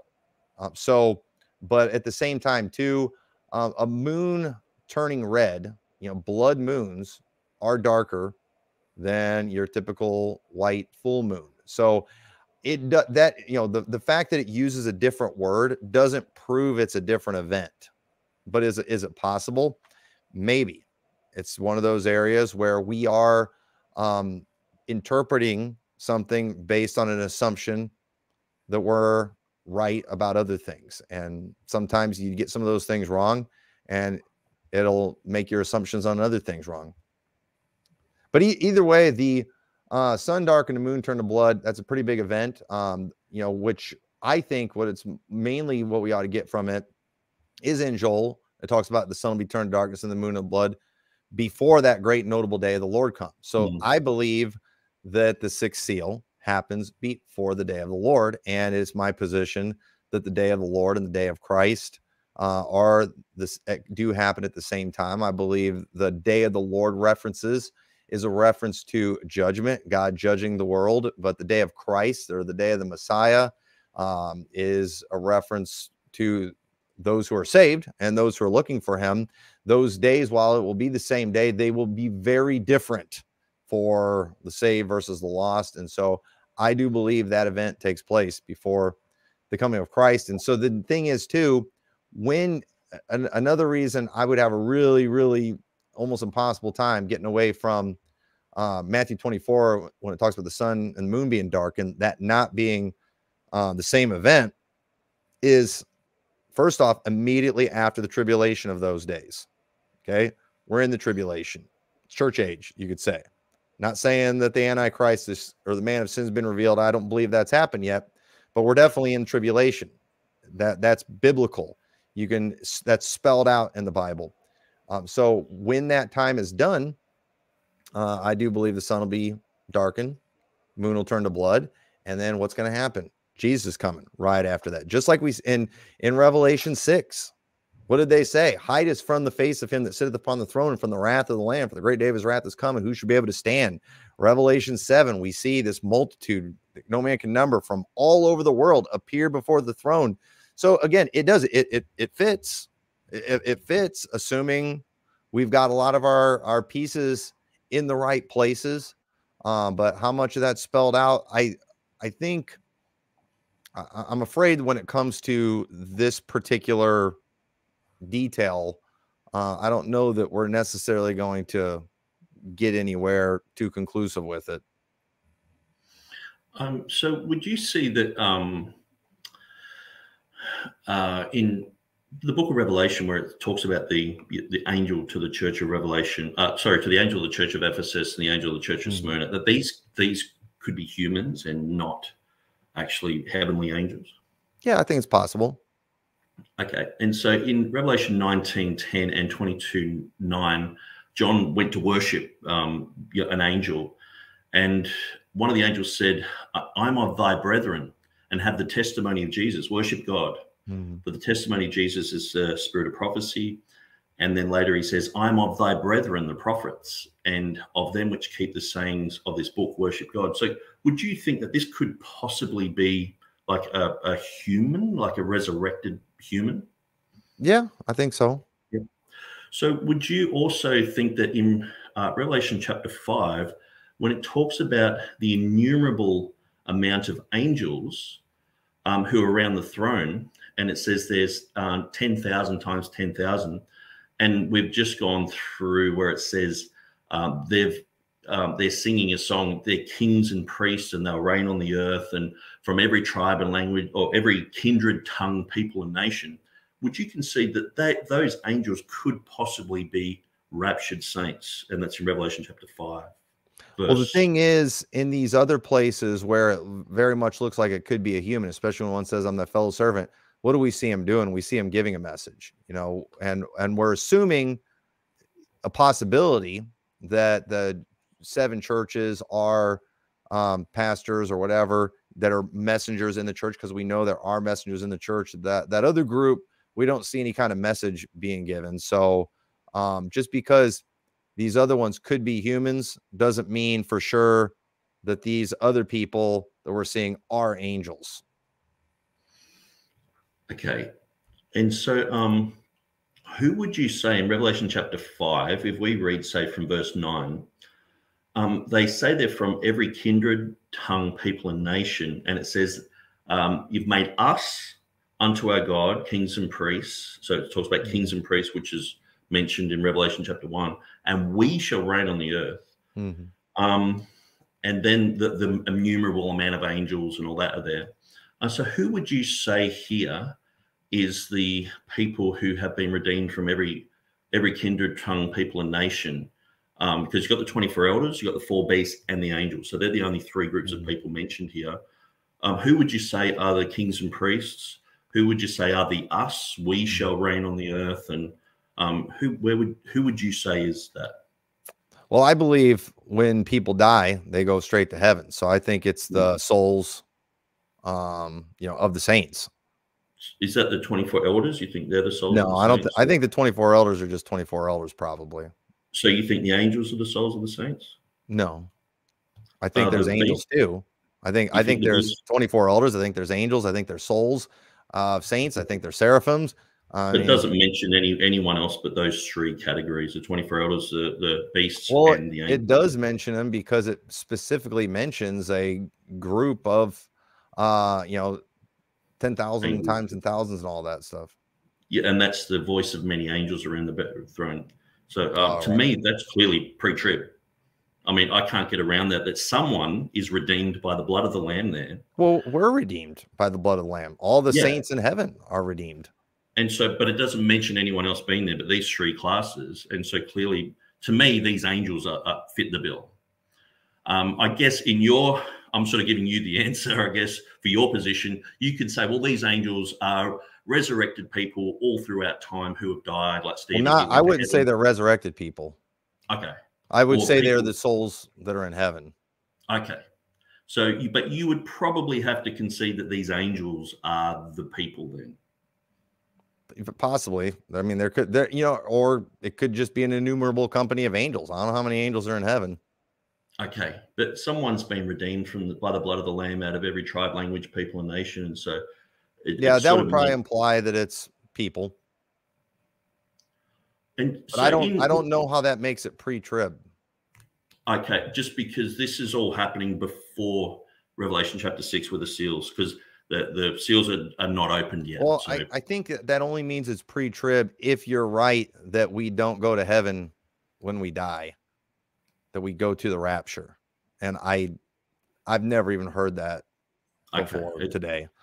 I've heard that quite a fair bit among pre-trib people that I listen to. But I'm over the other side of the world, so we have a different group of people here.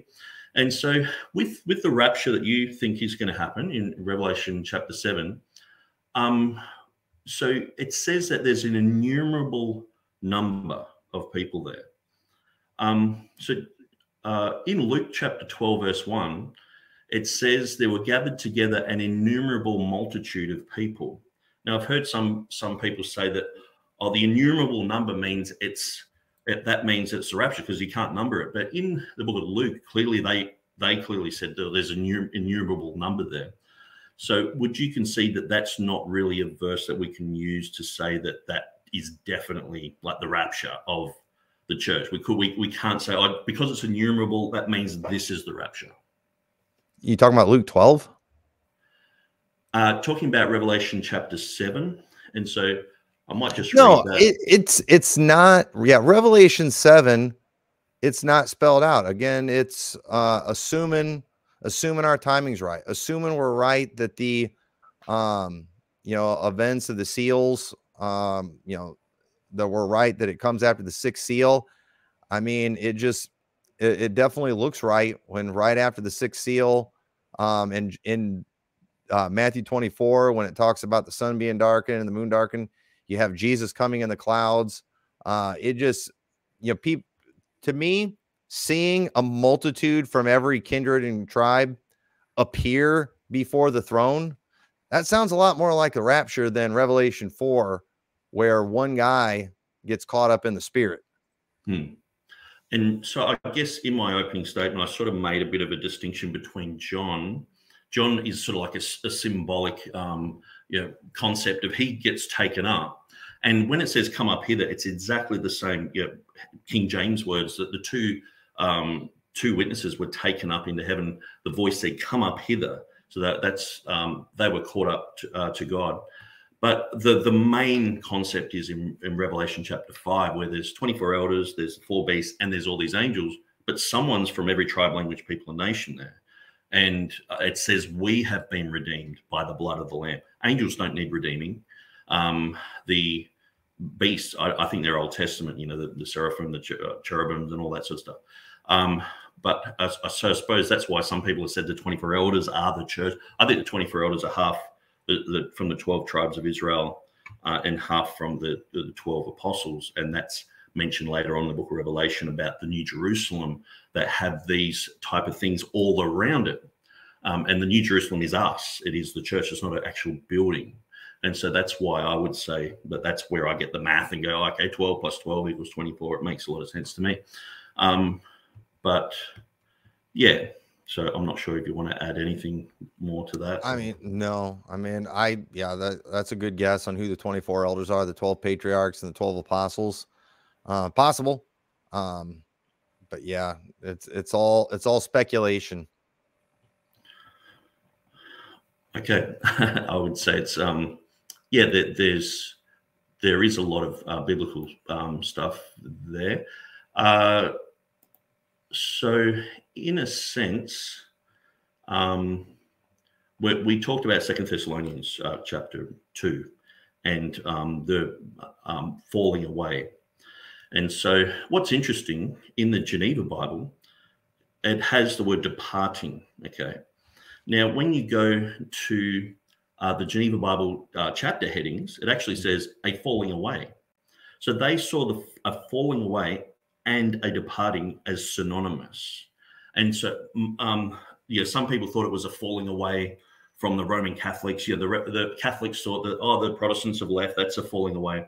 And a lot of these people were amillennial. They had all sorts of weird concepts. And yeah, they thought that the current Pope was the man of sin and all this sort of stuff. And so they had some pretty weird eschatology back then. But we understand the King James translator did a perfect job. Okay. So falling away, we fall down to worship Christ. I could say I fell down to worship Jesus, you know. Sometimes there's a positive falling, like we fall in love, we fall asleep. To fall away is exactly what's translated from apo, from, and stasia, meaning to stand. And so it just means we're standing and we're taken away. And so the whole concept of rapture, harpazo, we're going to be snatched. There's a thief who's Christ, and he's going to take us like a thief in the night. We're snatched, we're taken. So we've fallen away from this earth. We're taken away. We've departed. Can you see that there, or are you still not? No, because one thing that's really interesting study, if you read, I think it's Acts 17 and 18, that's specifically when Paul goes to Thessalonica and they're under great persecution, or they're in tribulation. And Paul wasn't able to spend a whole lot of time there. He had to leave. And so, you know, he's writing to a very new church with a lot of new believers who are under a lot of persecution. And if you ignore the end time stuff in 1st and 2nd Thessalonians and just pay very close attention to the actual message of the passage, you can just see Paul pouring his heart out to these people, just concerned that the persecution they were under was going to cause them to give up and to stop serving the Lord and become unfruitful. And so I think when he's talking about the falling away or failure to stand, or whatever you want to call it, it's because it is prophesied that there is going to be a time where many people are going to, because iniquity shall abound, the love of many shall wax cold. You know, there's a time coming where a lot of people are going to fall out. And I believe that's going to happen, when the Antichrist is revealed. I think a lot of people are going to punk out during that time. And we don't ever want to see that kind of thing. And so he's encouraging them to, stand up for what they believe in. And we're doing the same thing today. Every pastor, quite often feel like you have to preach a message, just reminding people to stand, to take a stand, to fight, to do all these things. But not everybody does. A lot of people still fall away, and it's discouraging when that kind of thing happens. And so again, we're speculating. None of this proves anything. The only thing we can know for sure, I believe, from reading 2 Thessalonians 2, is that a falling away and the man of sin is revealed before the coming of our Lord and our gathering together unto him. And that is, I don't know how you can make that a different event than what we see in 1 Thessalonians 4. Okay, so in 2 Thessalonians 2:3, it says there will be a falling away first. And so usually that's like a primary type of thing. It's the very first thing that's going to happen. And it doesn't say secondarily the man of sin will be revealed. And it doesn't say the man of sin will be revealed first. It's not part of that category. It says the falling away first and that man of sin be revealed. So it could be 2 years later, it could be the next day, it could be 5 years later, it could be, I believe it's 3.5 years later. But well, in the Bible, often when you see two things mentioned like that with an and, people always try to make it two different things, but sometimes that's a clarification. So falling away and that man of sin be revealed. Because again, I believe, it's my opinion, that is what the falling away is. People falling for the man of sin. He said, let no man deceive you. Jesus said the same thing. Let no man deceive you. And then he specifically brought up false Christ. And so I believe that is my opinion on what the falling away is a great number of people accepting someone who is not Jesus as the Messiah. Okay. But so here it doesn't actually mention like a falling away from the faith, does it? It just says a falling away.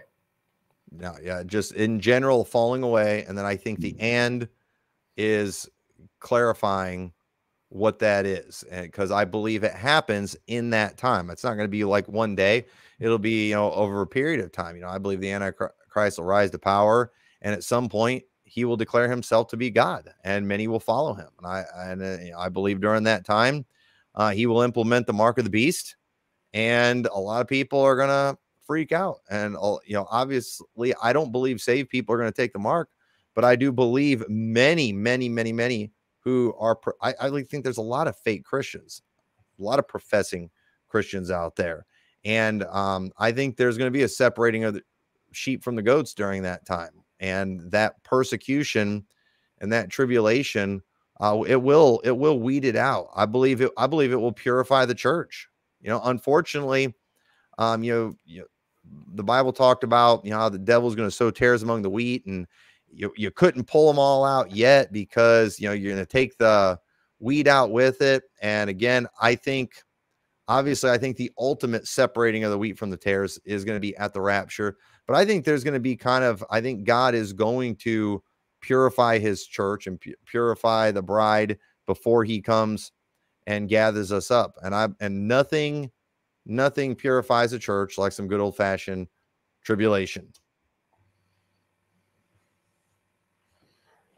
Okay. So just listening to your Revelation series, you said that, in Revelation chapter 1, where it says that Jesus was to show unto his servants things which must shortly come to pass.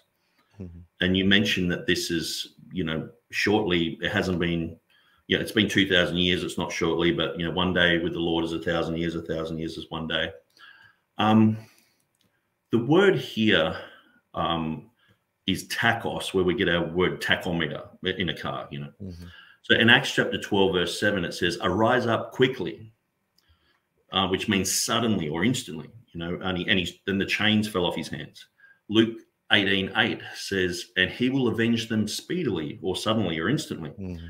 And so would you agree that that this word shortly could be misinterpreted to mean that it's going to be a duration of time, when it actually is talking about a suddenness and sort of talking about an imminency?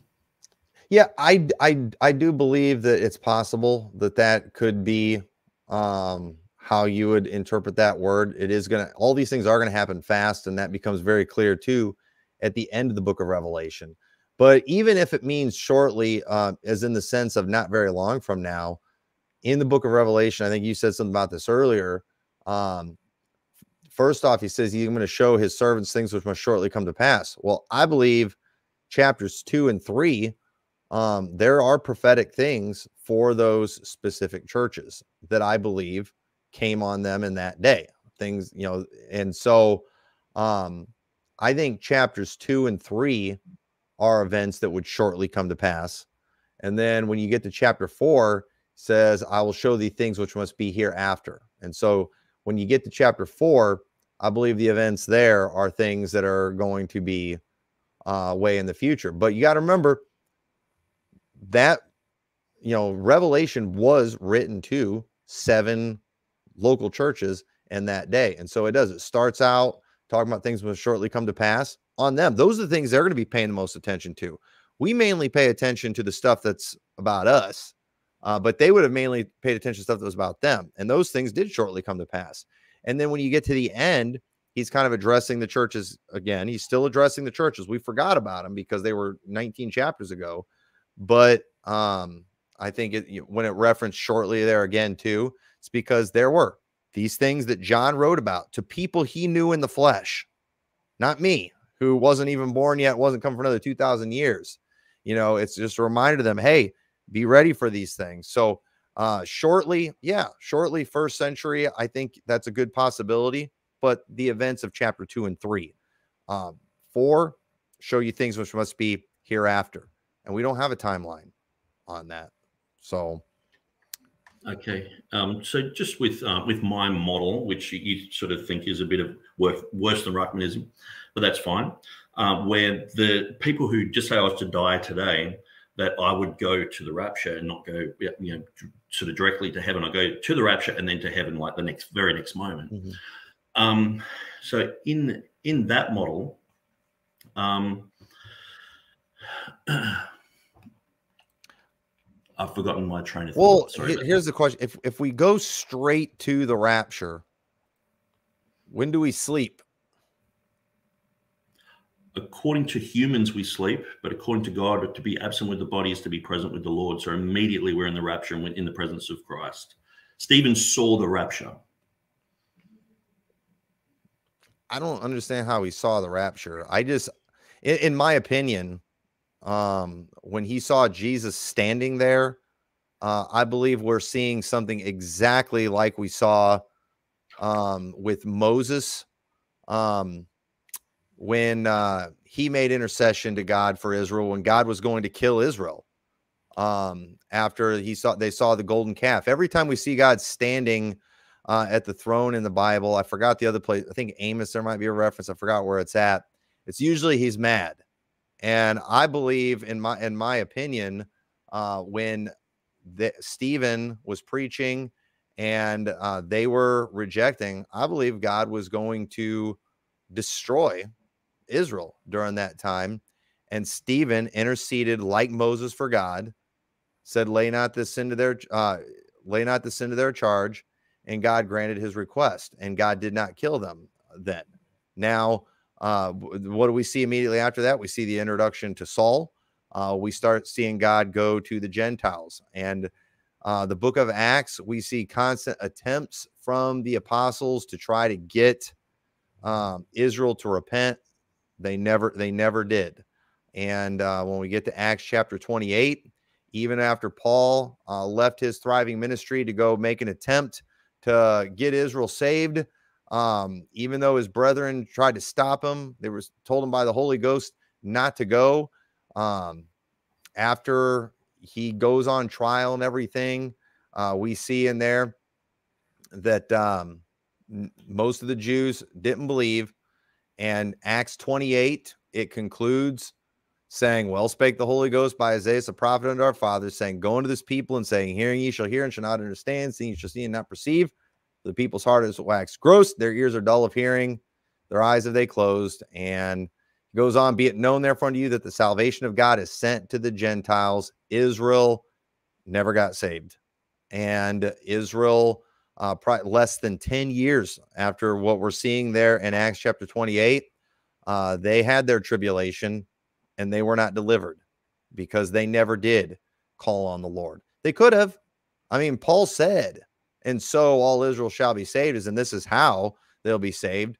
But if they abide not still in unbelief.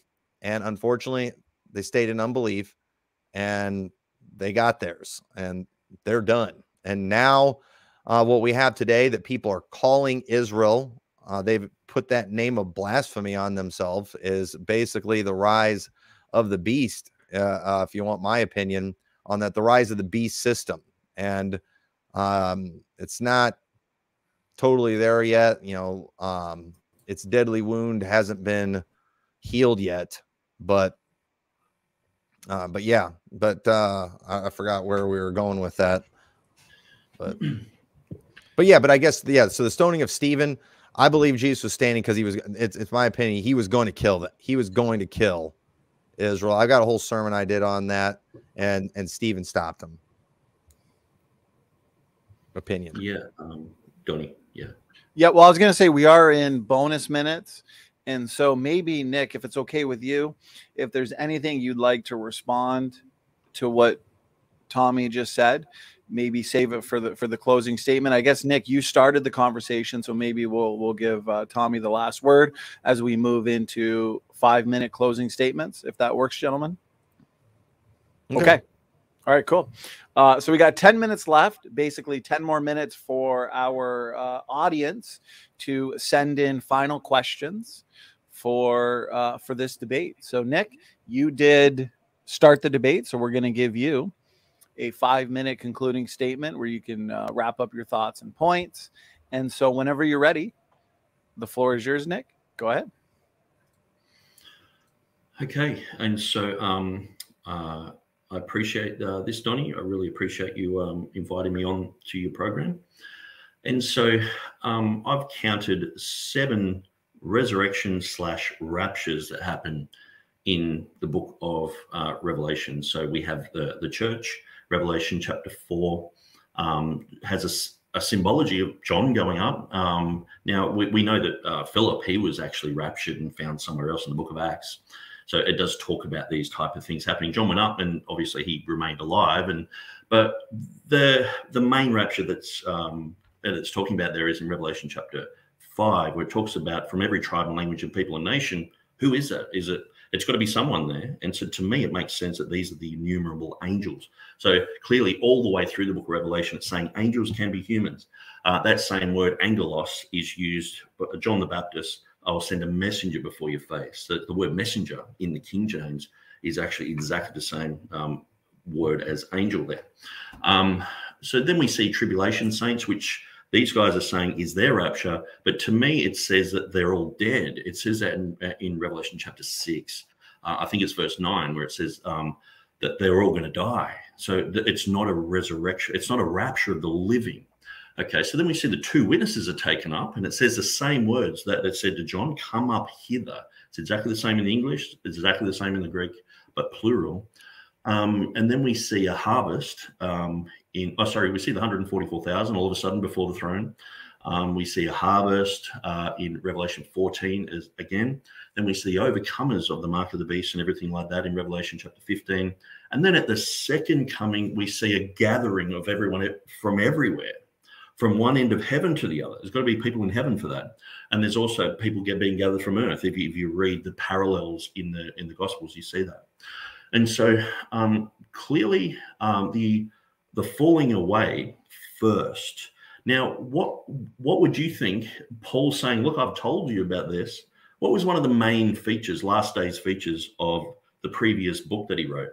There is going to be it's a mystery. He says that in 1 Corinthians, and he says there is going to be a catching up, a harpazo. So harpazo means you're getting kidnapped, you're getting snatched. So here it says it's going to be falling away. And he's like, don't you remember I told you all about this? To me, it makes perfect sense. It fits in perfectly. When you go through the timing, the blood moon is simply not mentioned after the tribulation. This will happen. Most of the time it's skipped over and it's said very fast. But when you study through these things slowly, the blood moon's not in that particular passage. So we can't say that that's clearly talking about a blood moon passage, because other times in the book of Revelation it's talking about the sun being darkened. Other times it's talking about stars falling. Other times it's talking about all sorts of things, but we're focused on the moon thing, or the blood moon. Oh, that means it's darkened as well. No, you've got to be careful. We're not doing what John MacArthur does with the death of Jesus and the blood of Jesus and just saying, well, they're the same thing. These are clearly different things, blood moon and the moon being darkened. And so I think my case has been presented here pretty well. I can't see. I was open to this position. I'd put my my feet in the shoes of Donnie. I'm still reading through his book. A lot of really good information that I would agree with. And I think we actually agree on a lot more, than preterists and other people, And so, but I the more that I'm studying it, the more I'm seeing pre-trib everywhere. Seeing it in Revelation chapter 12 with the child that's caught up with Jesus. But we become one with Christ when we become born again. We become one with Jesus. But Paul said, "Why are you persecuting me?" Jesus said to Paul, "Why are you persecuting me?" And so Jesus and the church are one flesh. And so when it says that he is caught up to heaven, and then it says, "And the woman's in the wilderness," probably Israel going to in the Great Tribulation. To me, that makes perfect sense as well. I'm starting to see through the book of Revelation and just see pre-trib absolutely everywhere. I can't get around it. I guess, Tommy mightn't have heard some of the things that I'm talking about. That's because I'm doing my own study. He can say that I'm Clarence Larkinite or I'm 30 seconds following Ruckman or whatever, but clearly there's enough in my presentation for him to know that I am thinking independently and that I'm looking at the scriptures. I'm also looking at everything, but I'm making my own conclusions on this. And so, yeah, thank you. Nick, thank you very much for that 5-minute concluding statement. We're now going to hand it over to Tommy McMurtry. You also have a 5-minute concluding statement. And so when you're ready, the floor is yours. Go ahead. Yeah. So if we're saying things like pre-tribulation or even post-tribulation, and we're talking about a 7-year event, our thinking has definitely been tainted. And I've been calling people to get back to Bible terminology. When we're talking about Daniel's 70th week and then talking about global events instead of Jerusalem, we've been tainted by Clarence Larkin when all our charts, including Post-Trib ones, say Daniel's 70th week and the tribulation and the great tribulation.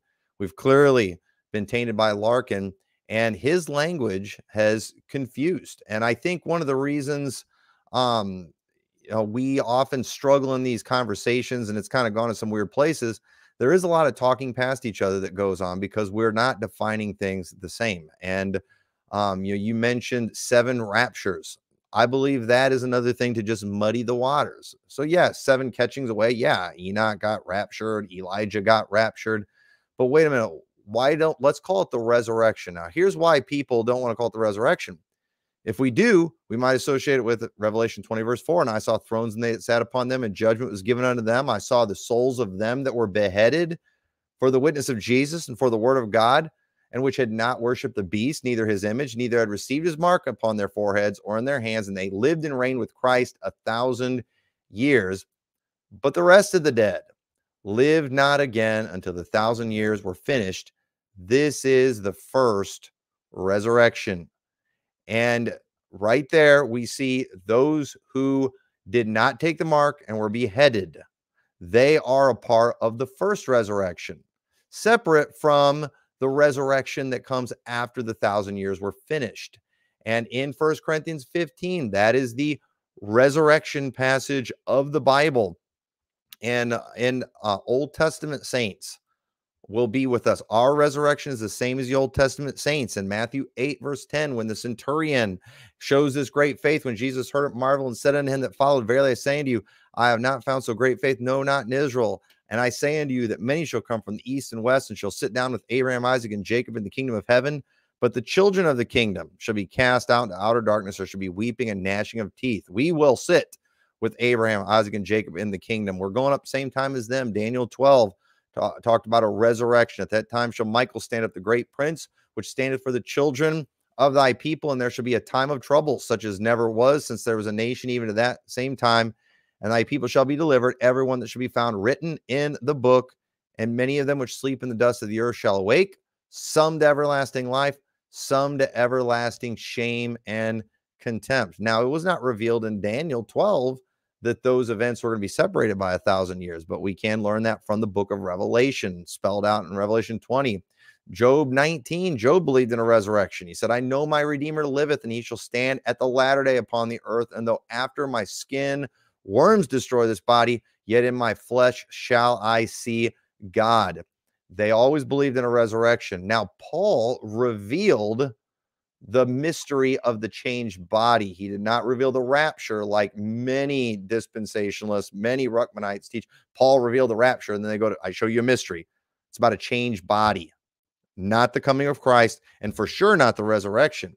They believe in that. Hebrews 11 talked about how Abraham, when he was tried, offered up Isaac, and he had received the promise, offered up his only begotten son, of whom it was said that in Isaac shall thy seed be called, accounting that God was able to raise him up even from the dead, from whence also he received him. In a figure, Abraham believed in a resurrection.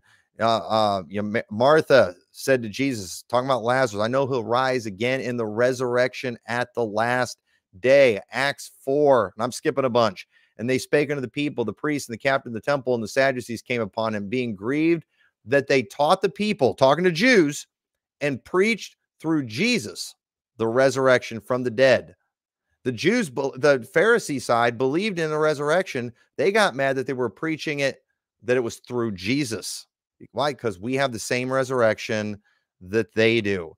And so in the Bible, in the New Testament, Paul said, talking about Hymenaeus and Philetus, who concerning the truth of Herod, saying that the resurrection is past already and overthrow the faith of some. That is the event that everyone else wants to call the rapture.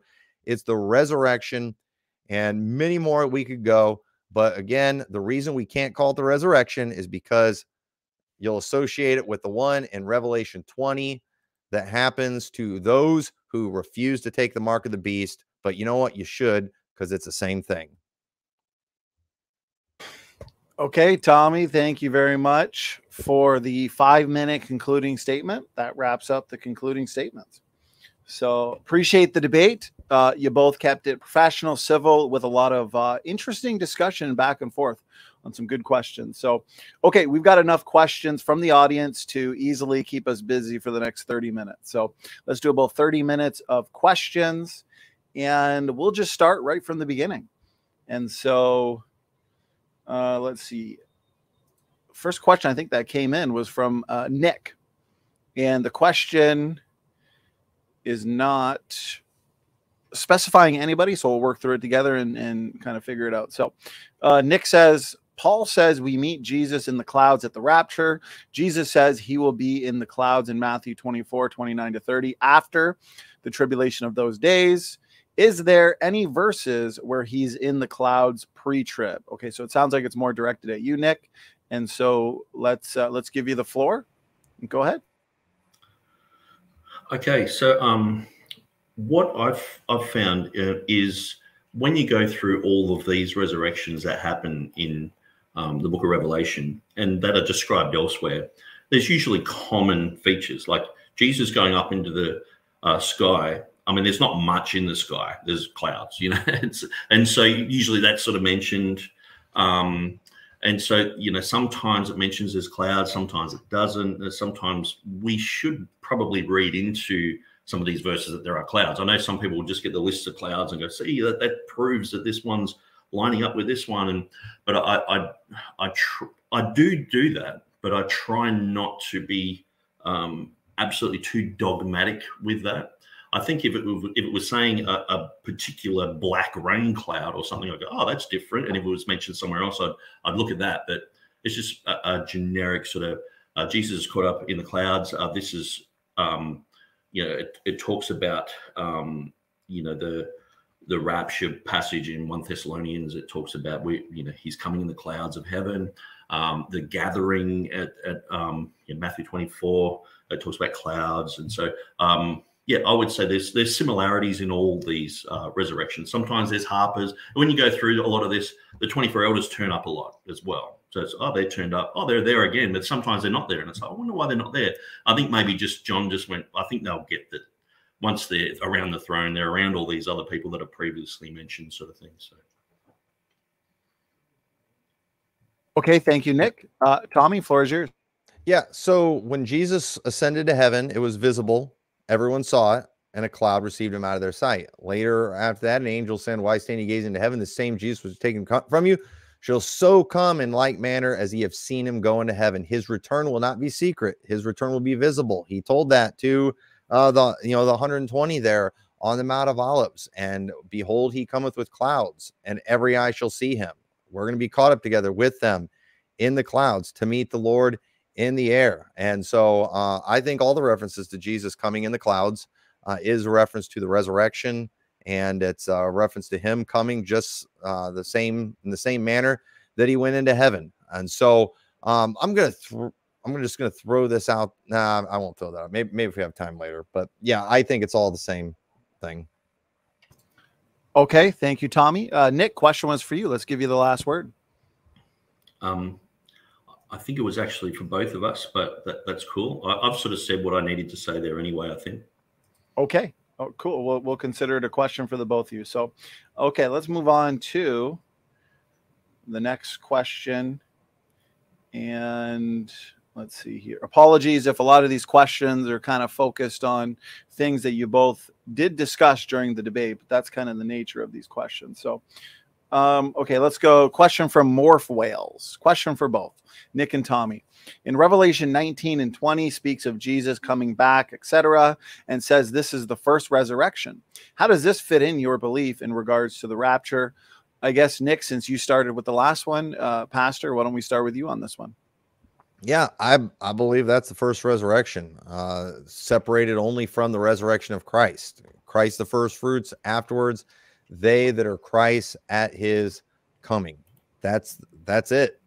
And I believe that's the resurrection. There's a resurrection of the just and the unjust. I didn't even read all the passages that we had on that.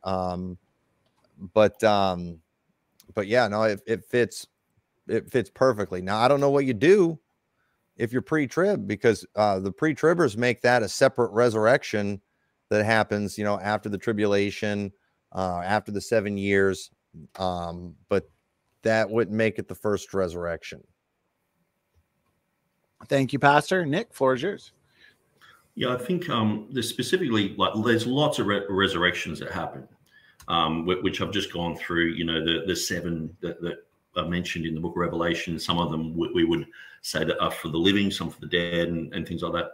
But in Revelation chapter 20, verse 5, it says that this is the first resurrection. And so this is after what I would consider, you know, Jesus has come back. He's on the horse. And so this ties in with Matthew 24, where he's gathered everyone there together. And so it talks about after the 1,000 years in that verse. It says the rest of the dead live not again until the 1,000 years were finished. This is the first resurrection. And then it says, blessed and holy that he has, blessed and holy is he that has part in the first resurrection. On such the second death has no power.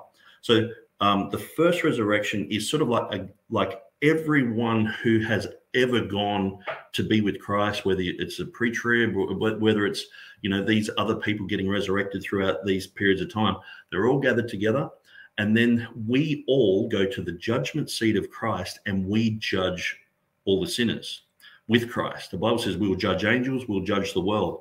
We will sit there with Christ judging, you know, our friends, our family. We will judge those who have come out of hell, and they will be cast into the lake of fire. And so that's the second resurrection. You don't want to be part of that crew. Okay, thank you, Nick. Question was for the both of you, so let's move on to the next question. Comes in from Brother Dave. Question for Tommy. If post-trib is true, why is the tribulation called Jacob's trouble? How does that mean something to everyone? Here's why the tribulation is called Jacob's trouble. That's why. The time of Jacob's trouble in Jeremiah chapter 30, I believe it's primarily about the Babylonian, the Babylonians coming and taking over.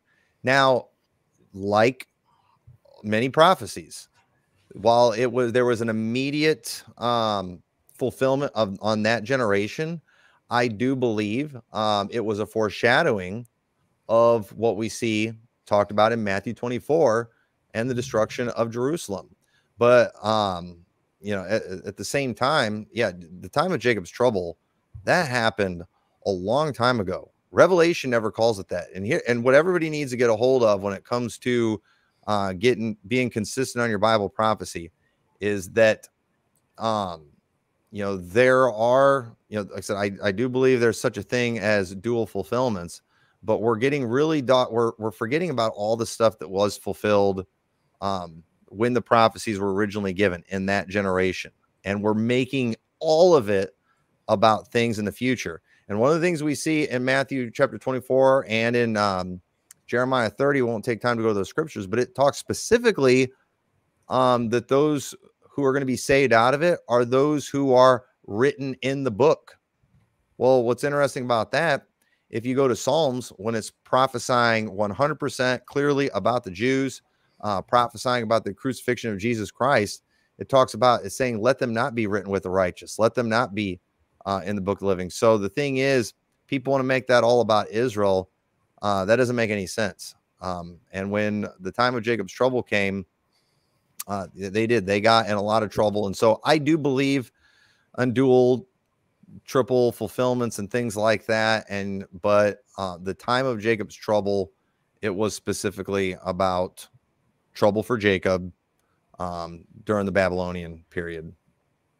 Okay, thank you, Pastor. Nick, floor is yours. Yes, so the phrase Jacob's trouble comes from Jeremiah chapter 30, verse 7. It says, alas, for the day is great, so that none is like it.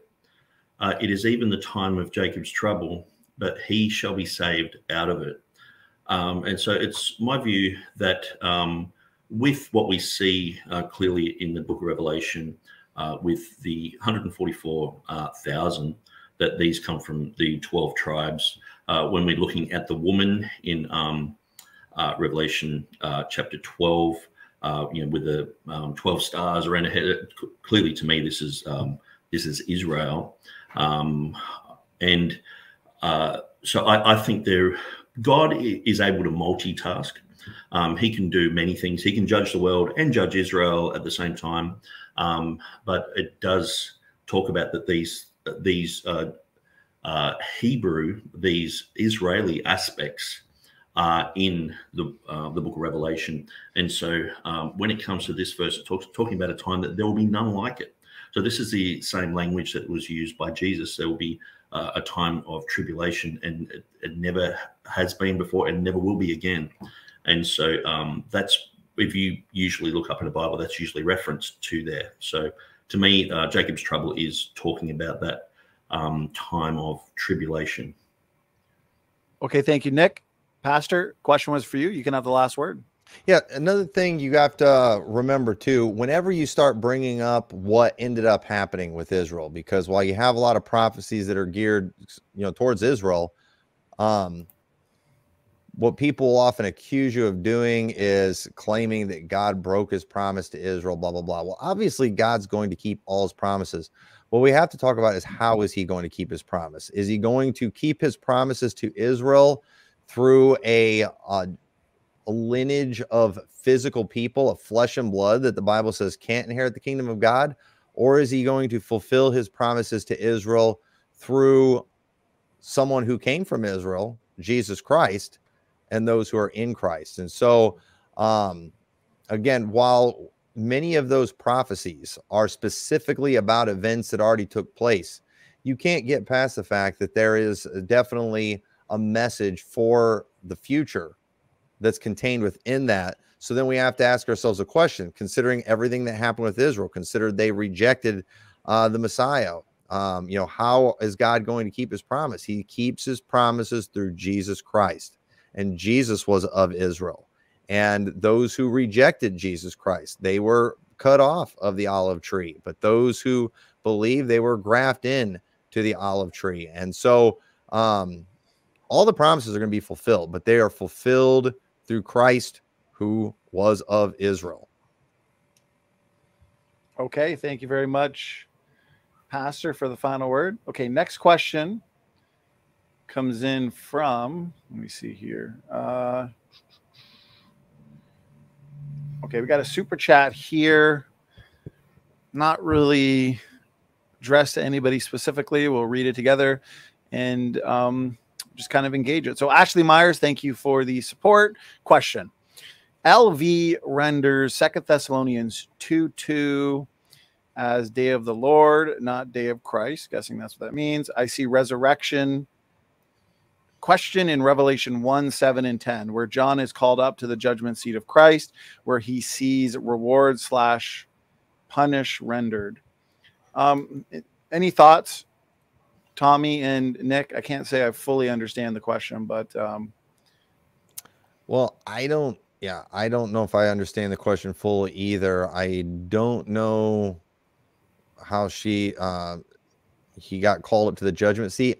I'm thinking she's probably heard that because people think John got, him being caught up to heaven is like in the rapture.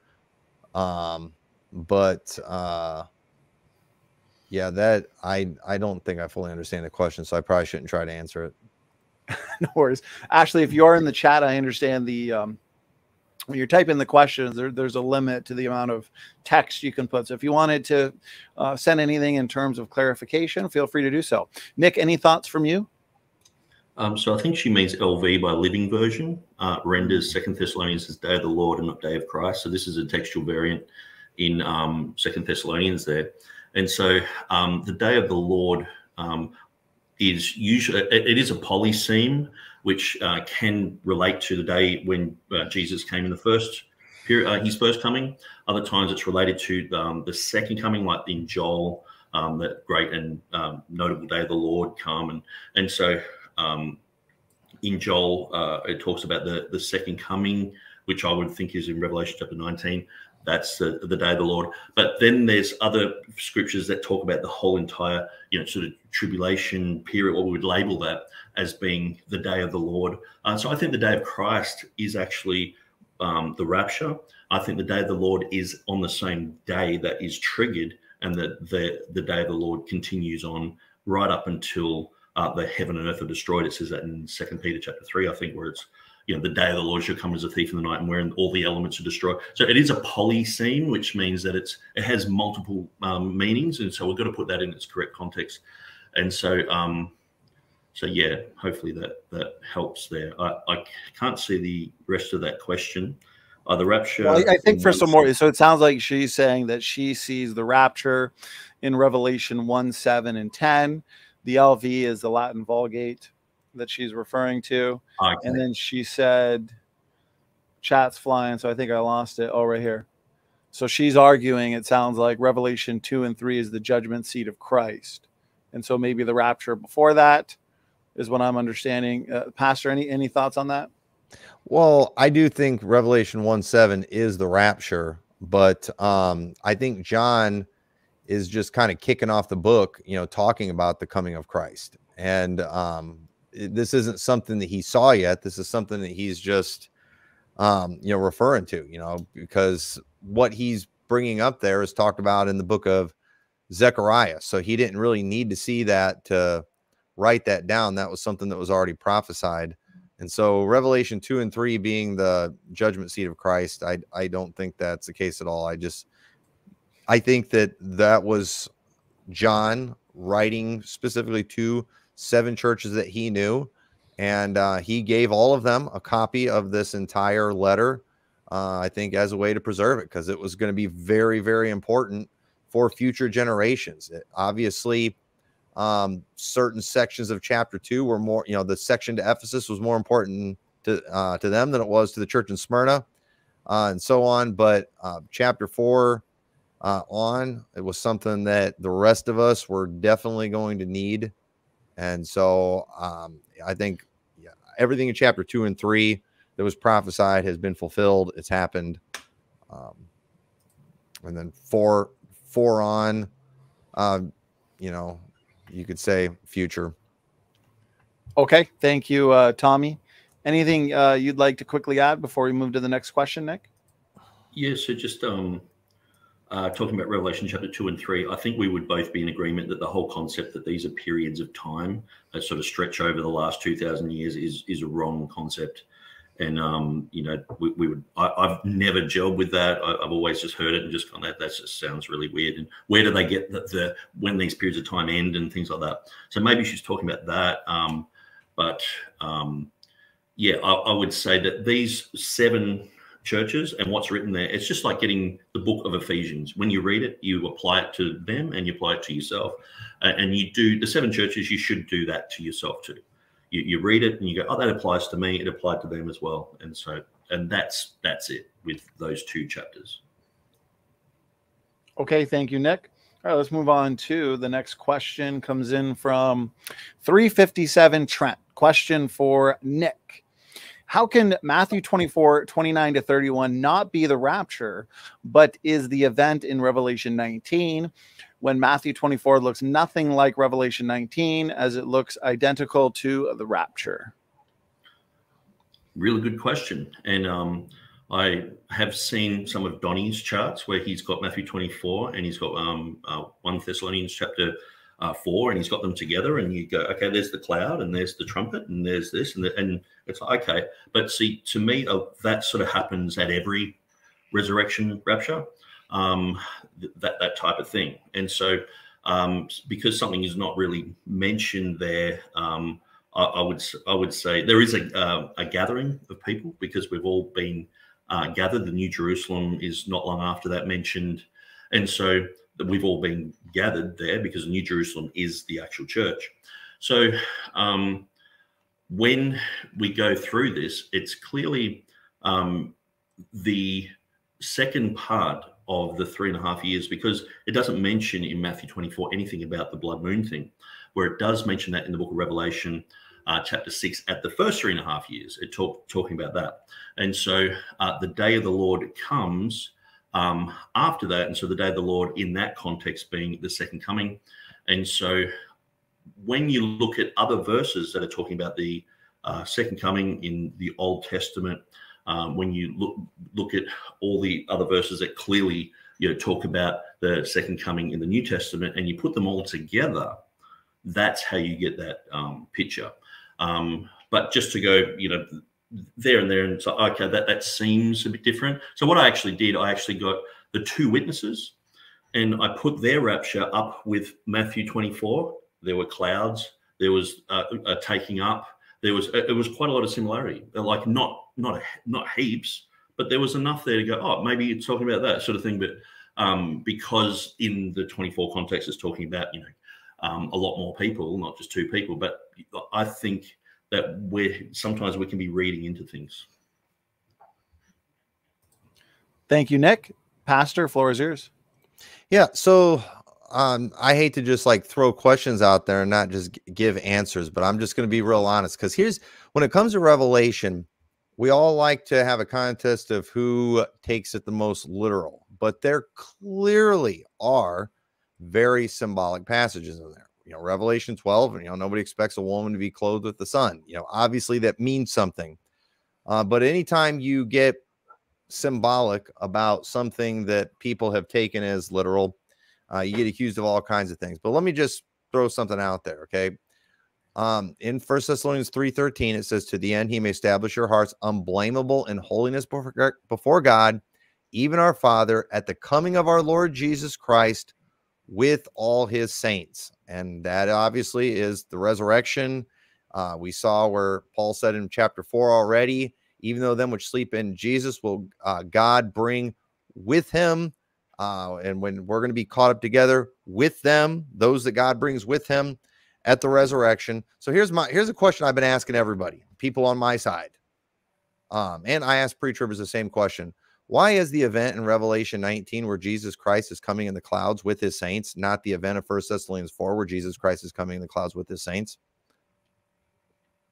And here's why I think it's not for most people. Because of this and our charts, even post-trib ones that have been influenced by that. Now, again, I still think it is, a different event, but I don't think it's proof positive. I don't think that's super clear. I think you got to really do your due diligence if you're going to tell somebody that event where Jesus Christ is coming in the clouds with his saints is a completely different event just because he's on a horse. But at the same time too, I think you got to even do more convincing to tell me that Matthew 24, where Jesus is coming in the clouds and gathering people up, is not the event of 1 Thessalonians chapter 4. So I think we've let the pre-tribbers and the dispensationalists separate events so much that I think maybe post-tribbers could have a separation that isn't completely necessary. And I know that's going to just fry the gizzards of a lot of people, but I won't take the time to go into those things. I do have some theories on how that could still be true. Because here's another thing too. And Nick, I don't know if you do this, but most people associate Revelation 19 with Armageddon, even though, a lot of people do. They associate it with on that. It was pretty good. Yeah, with Revelation 14, where the blood is flowing to the horses' bridles, which is also talked about in Joel, the Valley of Jehoshaphat. I think everyone is taking events from a timeline they got from Larkin and trying to put it in there somewhere. And most are putting in Revelation 19. And I think some of what I think we could possibly be seeing in Revelation 19 is a fulfillment of some prophecies that were geared towards Jerusalem that never were fulfilled because of their rejection. And I believe the fulfillment is going to be something that happens more globally. And so that event we see in Revelation 19, we're trying to force it into an event we see in Joel and Zechariah about Jerusalem. But maybe what we're seeing there is symbolic of Jesus Christ coming to the whole world, gathering up the elect. And then what does he do?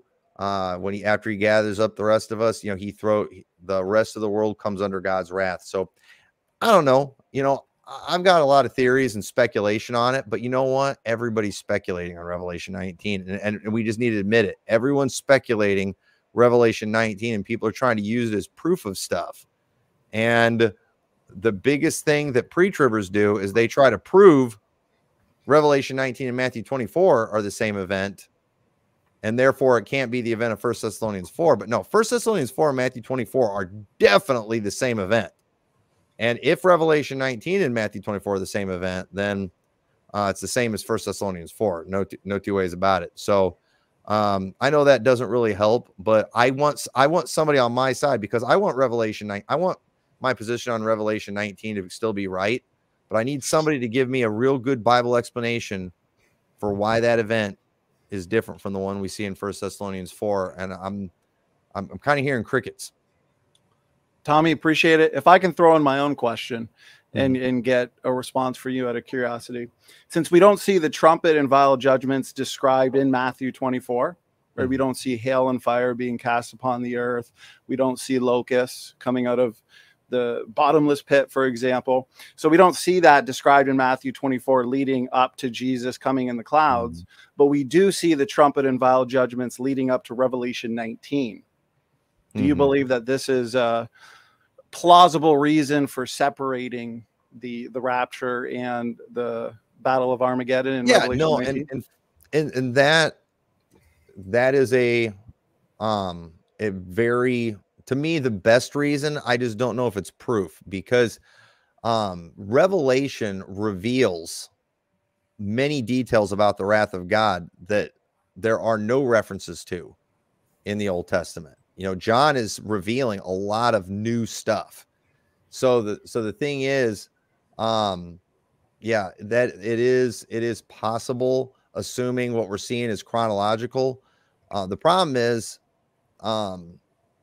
if that is the case, then we can't say the second half of Revelation is as chronological as we think, because I think everybody puts Revelation 14, part of it is the rapture and part of it is Armageddon. And so I guess there's inconsistencies on there. And I think it's one of those things where it's theory, based on assumptions. And I'm not sure we've actually proved anything with that. And I just want to make sure we're proving it. I tend to think it does come after that, but not 100%. Okay, I appreciate that well thought out response, Pastor Tommy. Nick, over to you. If you want to, of course, to be fair, if you want to answer this question, but also the question that I kind of threw in there as well, feel free to do so. Go ahead. Yeah, so I think with your question there, Donnie, it does say that immediately after the tribulation of those days, the sun will be darkened, the moon will not give her light, and the stars shall fall from heaven, and the powers of the heavens shall be shaken. And then, you know, we'll see the sign of the Son of Man. It says in Luke 21, it says, there should be signs in the sun and in the moon and in the stars and upon the earth, distress of nations with perplexity, waves of the sea roaring, men's hearts failing them for fear, for looking at those things that are coming on the earth, for the powers of heaven shall be shaken. And in Mark 13, it says the stars shall fall. So we get this idea. It's going to be rad, you know. So to me, that's just a summary of what's going to happen in the last 3.5 years of, you know, of the judgments. But Jesus said, when these things begin to come to pass, stand up, lift up your head, for your redemption draweth nigh. You know, when they begin, it says, pray ye always. Watch therefore and pray always, that you may be accounted worthy to escape all of these things and to stand before the Son of Man. So I think we can escape all these things if we are born again. We will go in the rapture. All that stuff you just said there, though, that describes Revelation 6. Do you think Revelation 6 and 19 are the same? No, because it's not mentioning the moon turning to blood. So it's just saying the moon is darkened. And so it's definitely not talking about that period of time. And when it's talking about the tribulation. In Revelation 6, people saying, hide us from the Lamb, from the face of him that, you know, that sits upon the throne, from the wrath of the Lamb, for the great of his wrath is coming. That sounds a lot like what you were just describing there. But yeah, and so I guess we're both looking at it with a different chart each, and we're both looking at different goalposts, and so, but that's how I see it from my position. Okay, all right, we'll move on. Appreciate the responses from the both of you, Tommy and Nick. Definitely an interesting topic. So, okay, Stephen Tibbetts, question for Nick. If according to the Bible, we still see the man of sin revealed, and this happens at the midpoint, how do you support pre-trib? Won't that cause many to stop believing? According to the Bible, we see the man of sin revealed, and this happens at the midpoint. How do you support pre-trib? Well, I believe the falling away happens first, and then that man of sin will be revealed. And so my understanding, like I know a lot of people say, well, the Antichrist is the first horse. It's the Antichrist. It doesn't say that. It just says it's the white horse, and he's a conqueror. And so I remember hearing that as a new Christian. I was like, where does it say the Antichrist? And looked, and just because it's got a white horse, and people think, well, Jesus is coming in a white horse, so it must be, you know, he's Antichrist, he's in place of Christ and all that. So I don't think there's going to be any problem with my position in the midpoint when, and so you're saying here, according to the Bible, we will see the man of sin revealed. I don't see the man of sin revealed. It says, and then shall that man of sin be revealed. So if what he's saying is using terminology saying, look, if you're in the tribulation period, that 7-year period, you would see this man of sin. You know, he would be there. You know, the falling away would have happened already. You know, these sort of things. And so, so yeah, I don't think that will stop anyone believing. I think we won't even be here. Okay, thank you, Nick. Tommy, floor is yours. I mean, yeah, that's not a problem for me at all. I mean, I think that we are going to see the man of sin revealed. I think Paul was telling them, hey, don't let anyone deceive you. You know, the day of Christ is at hand. That day's not going to come except certain things take place first. There's going to be a falling away and that man of sin be revealed, the son of perdition. I don't think he's saying those are two different events. I think it's the same event, the falling away and through the man of sin being revealed and people believing him when he opposes and exalted himself above all that is called God. So that he is God who sits in the temple of God, showing himself that he is God. So, and wouldn't that cause many to stop believing? Again, if it were possible, he would deceive the very elect. I believe true spirit, believers with the Holy Spirit will not fall for it. But I believe many professing believers who do not have the Holy Spirit, and there's a lot of them out there today, they will in fact be deceived. And so yeah, it's going to happen, and it's going to be discouraging for a lot of folks. Even if you're saved, watching people that you thought were saved worship the Antichrist, that's going to be discouraging. I mean, it's discouraging enough now just watching people that you thought were saved just get out of church and quit serving the Lord. But that kind of thing is going to happen. And they were dealing with it in that day, you know, and that's why Paul was trying so hard to just comfort these guys in their tribulations. You know, it's interesting if you look at the difference in the way Paul wrote to the Thessalonians versus how he wrote to the Corinthians. You know, Corinthians, he's getting all over them, where the Thessalonians, he's just loving on them. He's just trying to comfort them. You can see the concern, and it was because they were in tribulation. The Corinthian church, they were just carnal. That was their problem. They weren't, it wasn't they were in tribulation. They were just carnal. These guys were going through tribulation. Okay, thank you for the response, Tommy. Question was for you, Nick. You can have the last word. Yeah, I think understanding the falling away here is key. The falling away first, understanding that this is synonymous with a departure. And like I was saying, in my wife's Urdu Bible, it's translated as Exodus. And it's a perfectly good reasonable translation of it, because it just means a departure, whether it's a departure from the faith and that's added to it, or a great departure or whatever. But it's understanding that that is a rapture.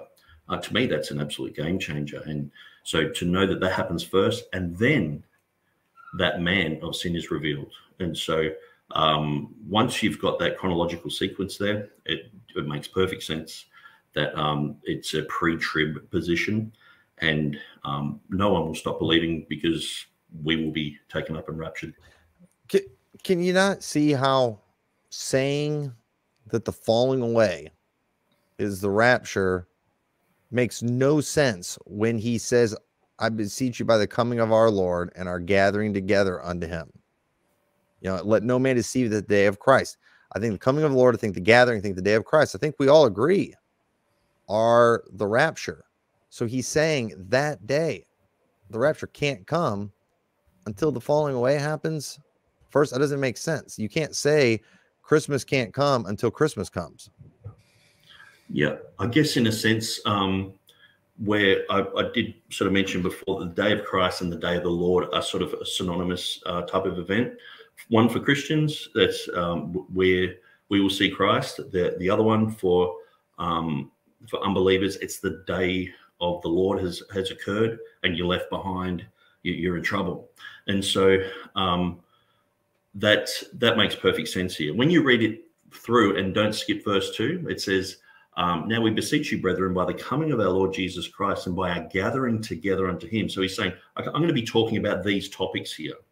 Don't be soon. There's that word soon. It just means quickly or suddenly. That's like I was talking about Revelation 1. Shaken in mind, or be troubled either by spirit or by word or by letter, as if from us, that the day of Christ is at hand. Let no man deceive you by any means, for that day shall not come except there come a falling away first, and the man of sin be revealed. So understand the day of Christ and the day of the Lord are synonymous. And so that's why I've always said here, the textual variant that says the day of the Lord here, even though it is a textual variant, it doesn't change the doctrine here. It's just like, okay, day of the Lord, day of Christ. But I go with the day of Christ here, but it doesn't really affect my teaching.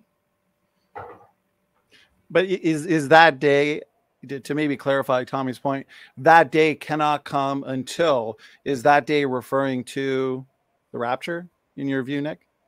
That day is talking about the beginning of the day of the Lord. So the day of the Lord is a period of time.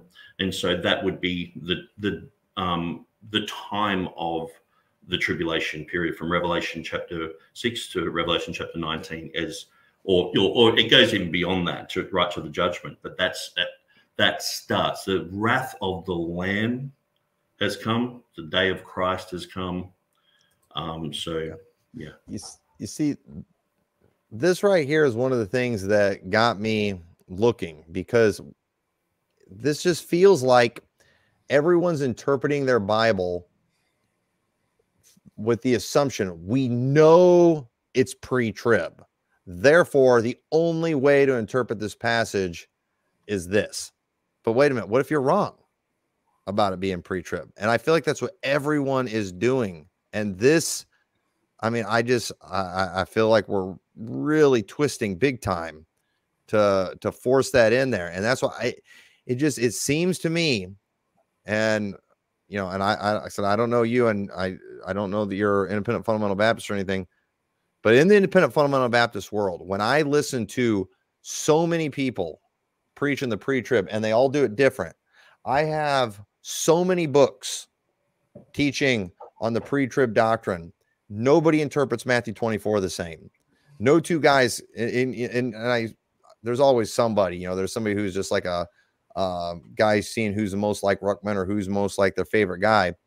But I just feel like everybody's going into this with this attitude, there can be no other conclusion but pre-trib, and it don't matter how you get there as long as you get there. And it's just one of those things where I'm telling independent fundamental Baptists who do not agree with each other on Bible interpretation, you can't expect me to just submit to this. It's, you guys aren't consistent. You don't make sense.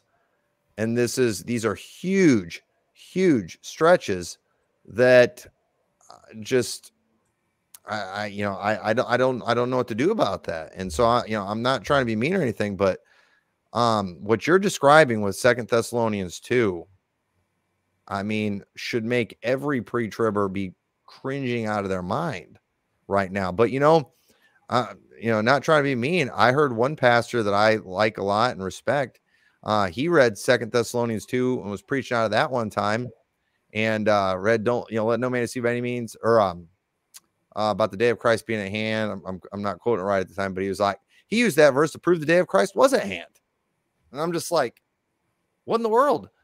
It's just, you can do, and Ruckmanites are proof of this.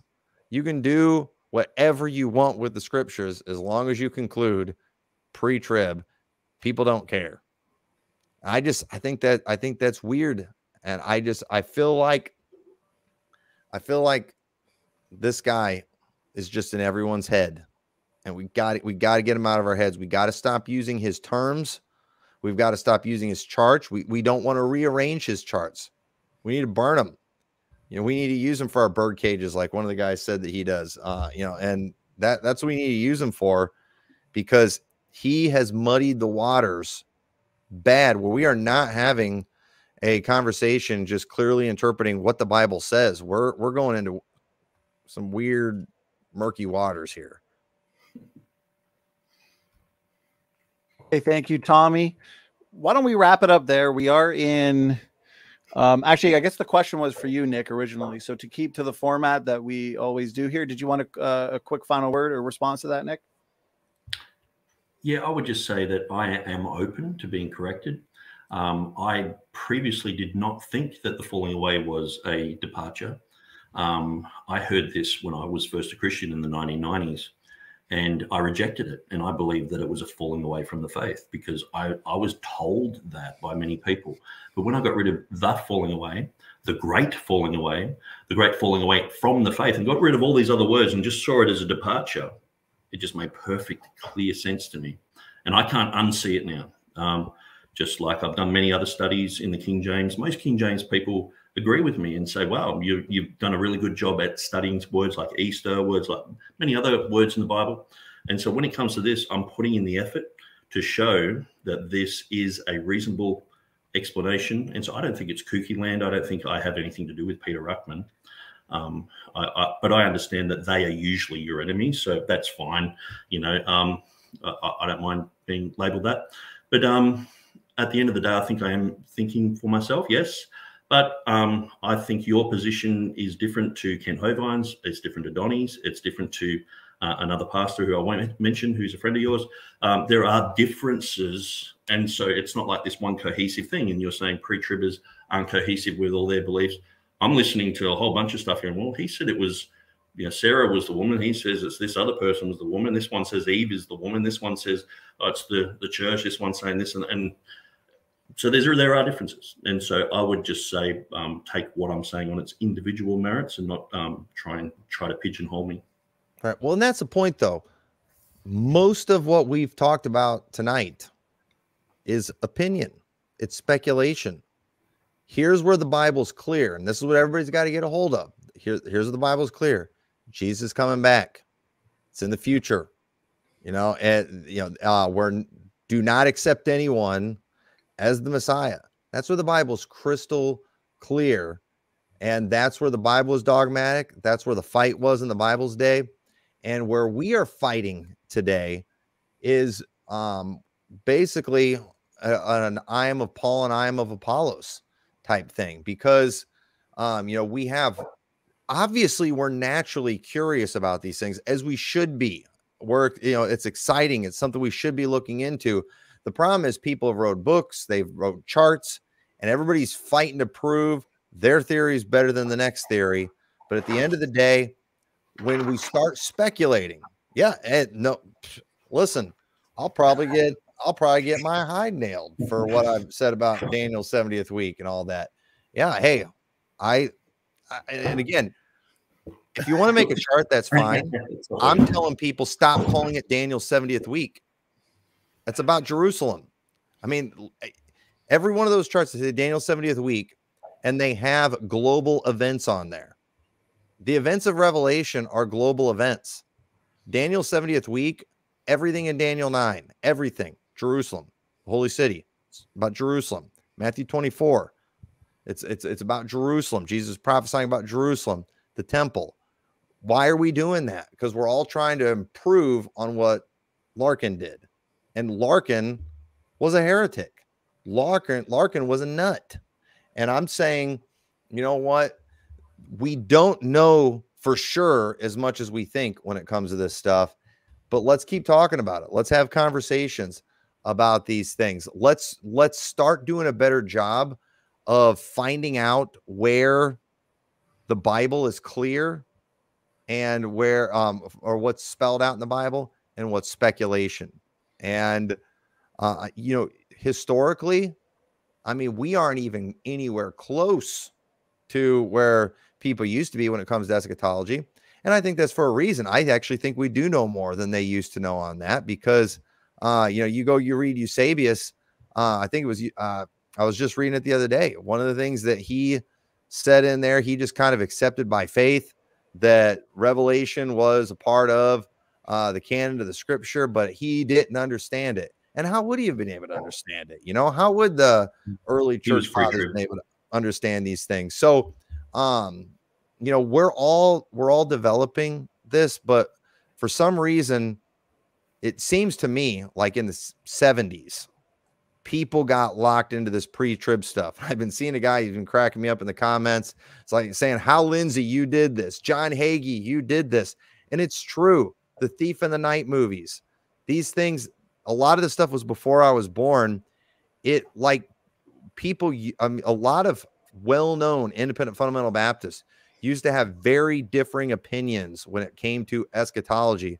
But somewhere in the 70s, everyone agreed it was this version of the pre-trib, that really the modern version of dispensational pre-tribulation rapture is actually different than this in a lot of areas. The terminology, it's developed, it's morphed. There's still way too many similarities, but it's got to where people who can't make any coherent sense on a lot of things are like breaking fellowship, declaring people heretics, all that kind of stuff. And it just seems like really carnal junk. And even people in the post-trib camp, they lose their minds. If you don't agree with them on Daniel's 70th week, people have tried to tell me that certain pastors like Matt First are so much worse than pre-tribbers because he thinks that the seals have been happening through church history. That's dumb. That doesn't, what in the world, and that what he's teaching could possibly lead someone to believe in an imminency. So what? We're all supposed to be ready for the coming of Christ, but I'm just here tonight not to cause confusion, but to just say, let's take another look at what is clear and what's speculation. And we all do it. And of course we're going to do it. We want to know what it's going to be like. But when did you know where people are still, Baptist preachers are still getting up in their pulpits and talking about rapture coming any moment, and you're just going to disappear. Clothes are going to drop to the floor. Where'd you get that from? That's not in the Bible. You got that from a Thief in the Night movie. You got that from the Left Behind books. They got it from the Thief in the Night movie. Nowhere in the Bible does it teach we're going to disappear. What it does teach is we're going to be changed in a moment, in a twinkling of an eye. But if we talk about the change like the Bible does instead of the disappearing, well, the problem that's going to cause us to no longer separate that blessed hope from the glorious appearing, which is what Tim LaHaye does in his book. He separates the blessed hope from the glorious appearing. That doesn't make any sense. The Bible says that we're going to be like him at his appearing. Over and over, the appearing is the rapture, but we can't call it that, because if we do that, we're going to connect it to Matthew 24. We're going to connect it to all these places they don't want us connecting it. And I'm just calling on people to actually check what's Bible and stop, trying to make the scriptures fit your favorite chart, because all the charts are tainted by Larkin. And proof of that is they say the tribulation, the great tribulation, and Daniel's 70th week. And yeah, I think that's a mistake. And I don't hate people who put Daniel's 70th week on their charts. I don't hate people who call them the tribulation. If I hear a post-tribber talk about the tribulation, I know what he's talking about. If I hear a pre-tribber talk about the tribulation, I know what they're talking about. But I do know they speak two different languages, and that's why pre-tribbers always accuse me of being a mid-tribber. Well, we're speaking two different languages. I think we need to stop calling it, even because even when you say post-trib, a lot of people think 7 years. I think pre-wrath is better, because we're out of here for God's wrath. But again, the tribulation, to act like we haven't been in tribulation for the last 2,000 years is an insult to persecuted Christians throughout history and that are in the world today. It's an insult to them. And I think we need to get away from that. I think we need to get back to Bible terminology, and that will lead us away from stealing all of Larkin's terms and trying to make them fit our better charts. Thank you, Pastor. Nick, any final words, final thoughts from you before we wrap it up for the night? Yeah, I would just say I would encourage everyone to read the Bible with an open mind. I would encourage people to study, do word studies. There's nothing wrong with going to the Greek. The King James translators certainly were fluent in Greek. There's a lot of pastors who are fluent in Greek. And I know that there is a part of King James onlyism that sort of says you can't really go to the Greek, and I'm not part of that crew. I'm part of Bible translation work from the Textus Receptus, and I do follow the King James Bible. I believe it is the final Textus Receptus. It is the Scrivener did a pretty good job at sort of putting it into Greek, but he didn't do a perfect job. But we can look at a lot of these Greek words, and we can find out where they appear elsewhere and how they're translated and things like that. And so there's nothing wrong with doing that. And when we do these type of studies, when we obviously not going to heretical definitions and things like that, looking at absolutely everything and weighing up things, and also using the King James translators as a guide, because they were very superior to us in this generation. So we can see how they translated things and go, wow, that's a good definition. So the word forsake for apostasy there in the book of Acts, forsaking Moses, just means a departure, an exodus. And so things like that, I don't think there's anything wrong with doing that. And I would also just encourage people to go back through this debate and go through each point that I've made and debunk them, and you contact me and say, Nick, you're wrong here, you're wrong there, and prove me wrong. I will gladly correspond with you. And I'm going to be jumping into eschatology pretty deep in the next few months. And so I'll gladly chat with you. I'm going to be doing live videos and all the rest of it. And so I'll talk about anything that's been mentioned here in this debate. And I will debate anyone on the planet about the pre-trib rapture. Okay, Nick and Tommy, again, thank you for an excellent debate. Very interesting back and forth. As always, a lot of fun in the audience Q&A. So you never know where the Q&A sections of these debates are going to go based on the questions we get. So I do want to thank everybody in the audience for tuning in, for also being so engaged in this great rapture debate. So again, Pastor Tommy, Nick, thank you so much for your time. basically 3 hours of your time. So I do appreciate that. And also to the audience, if you want to see more from Tommy McMurtry, or you want to see more from Nick Sayers, please check the description box of this debate, and you'll find the relevant links to their websites and also their YouTube channel. So with that, Standing for Truth is out. God bless all. Yeah.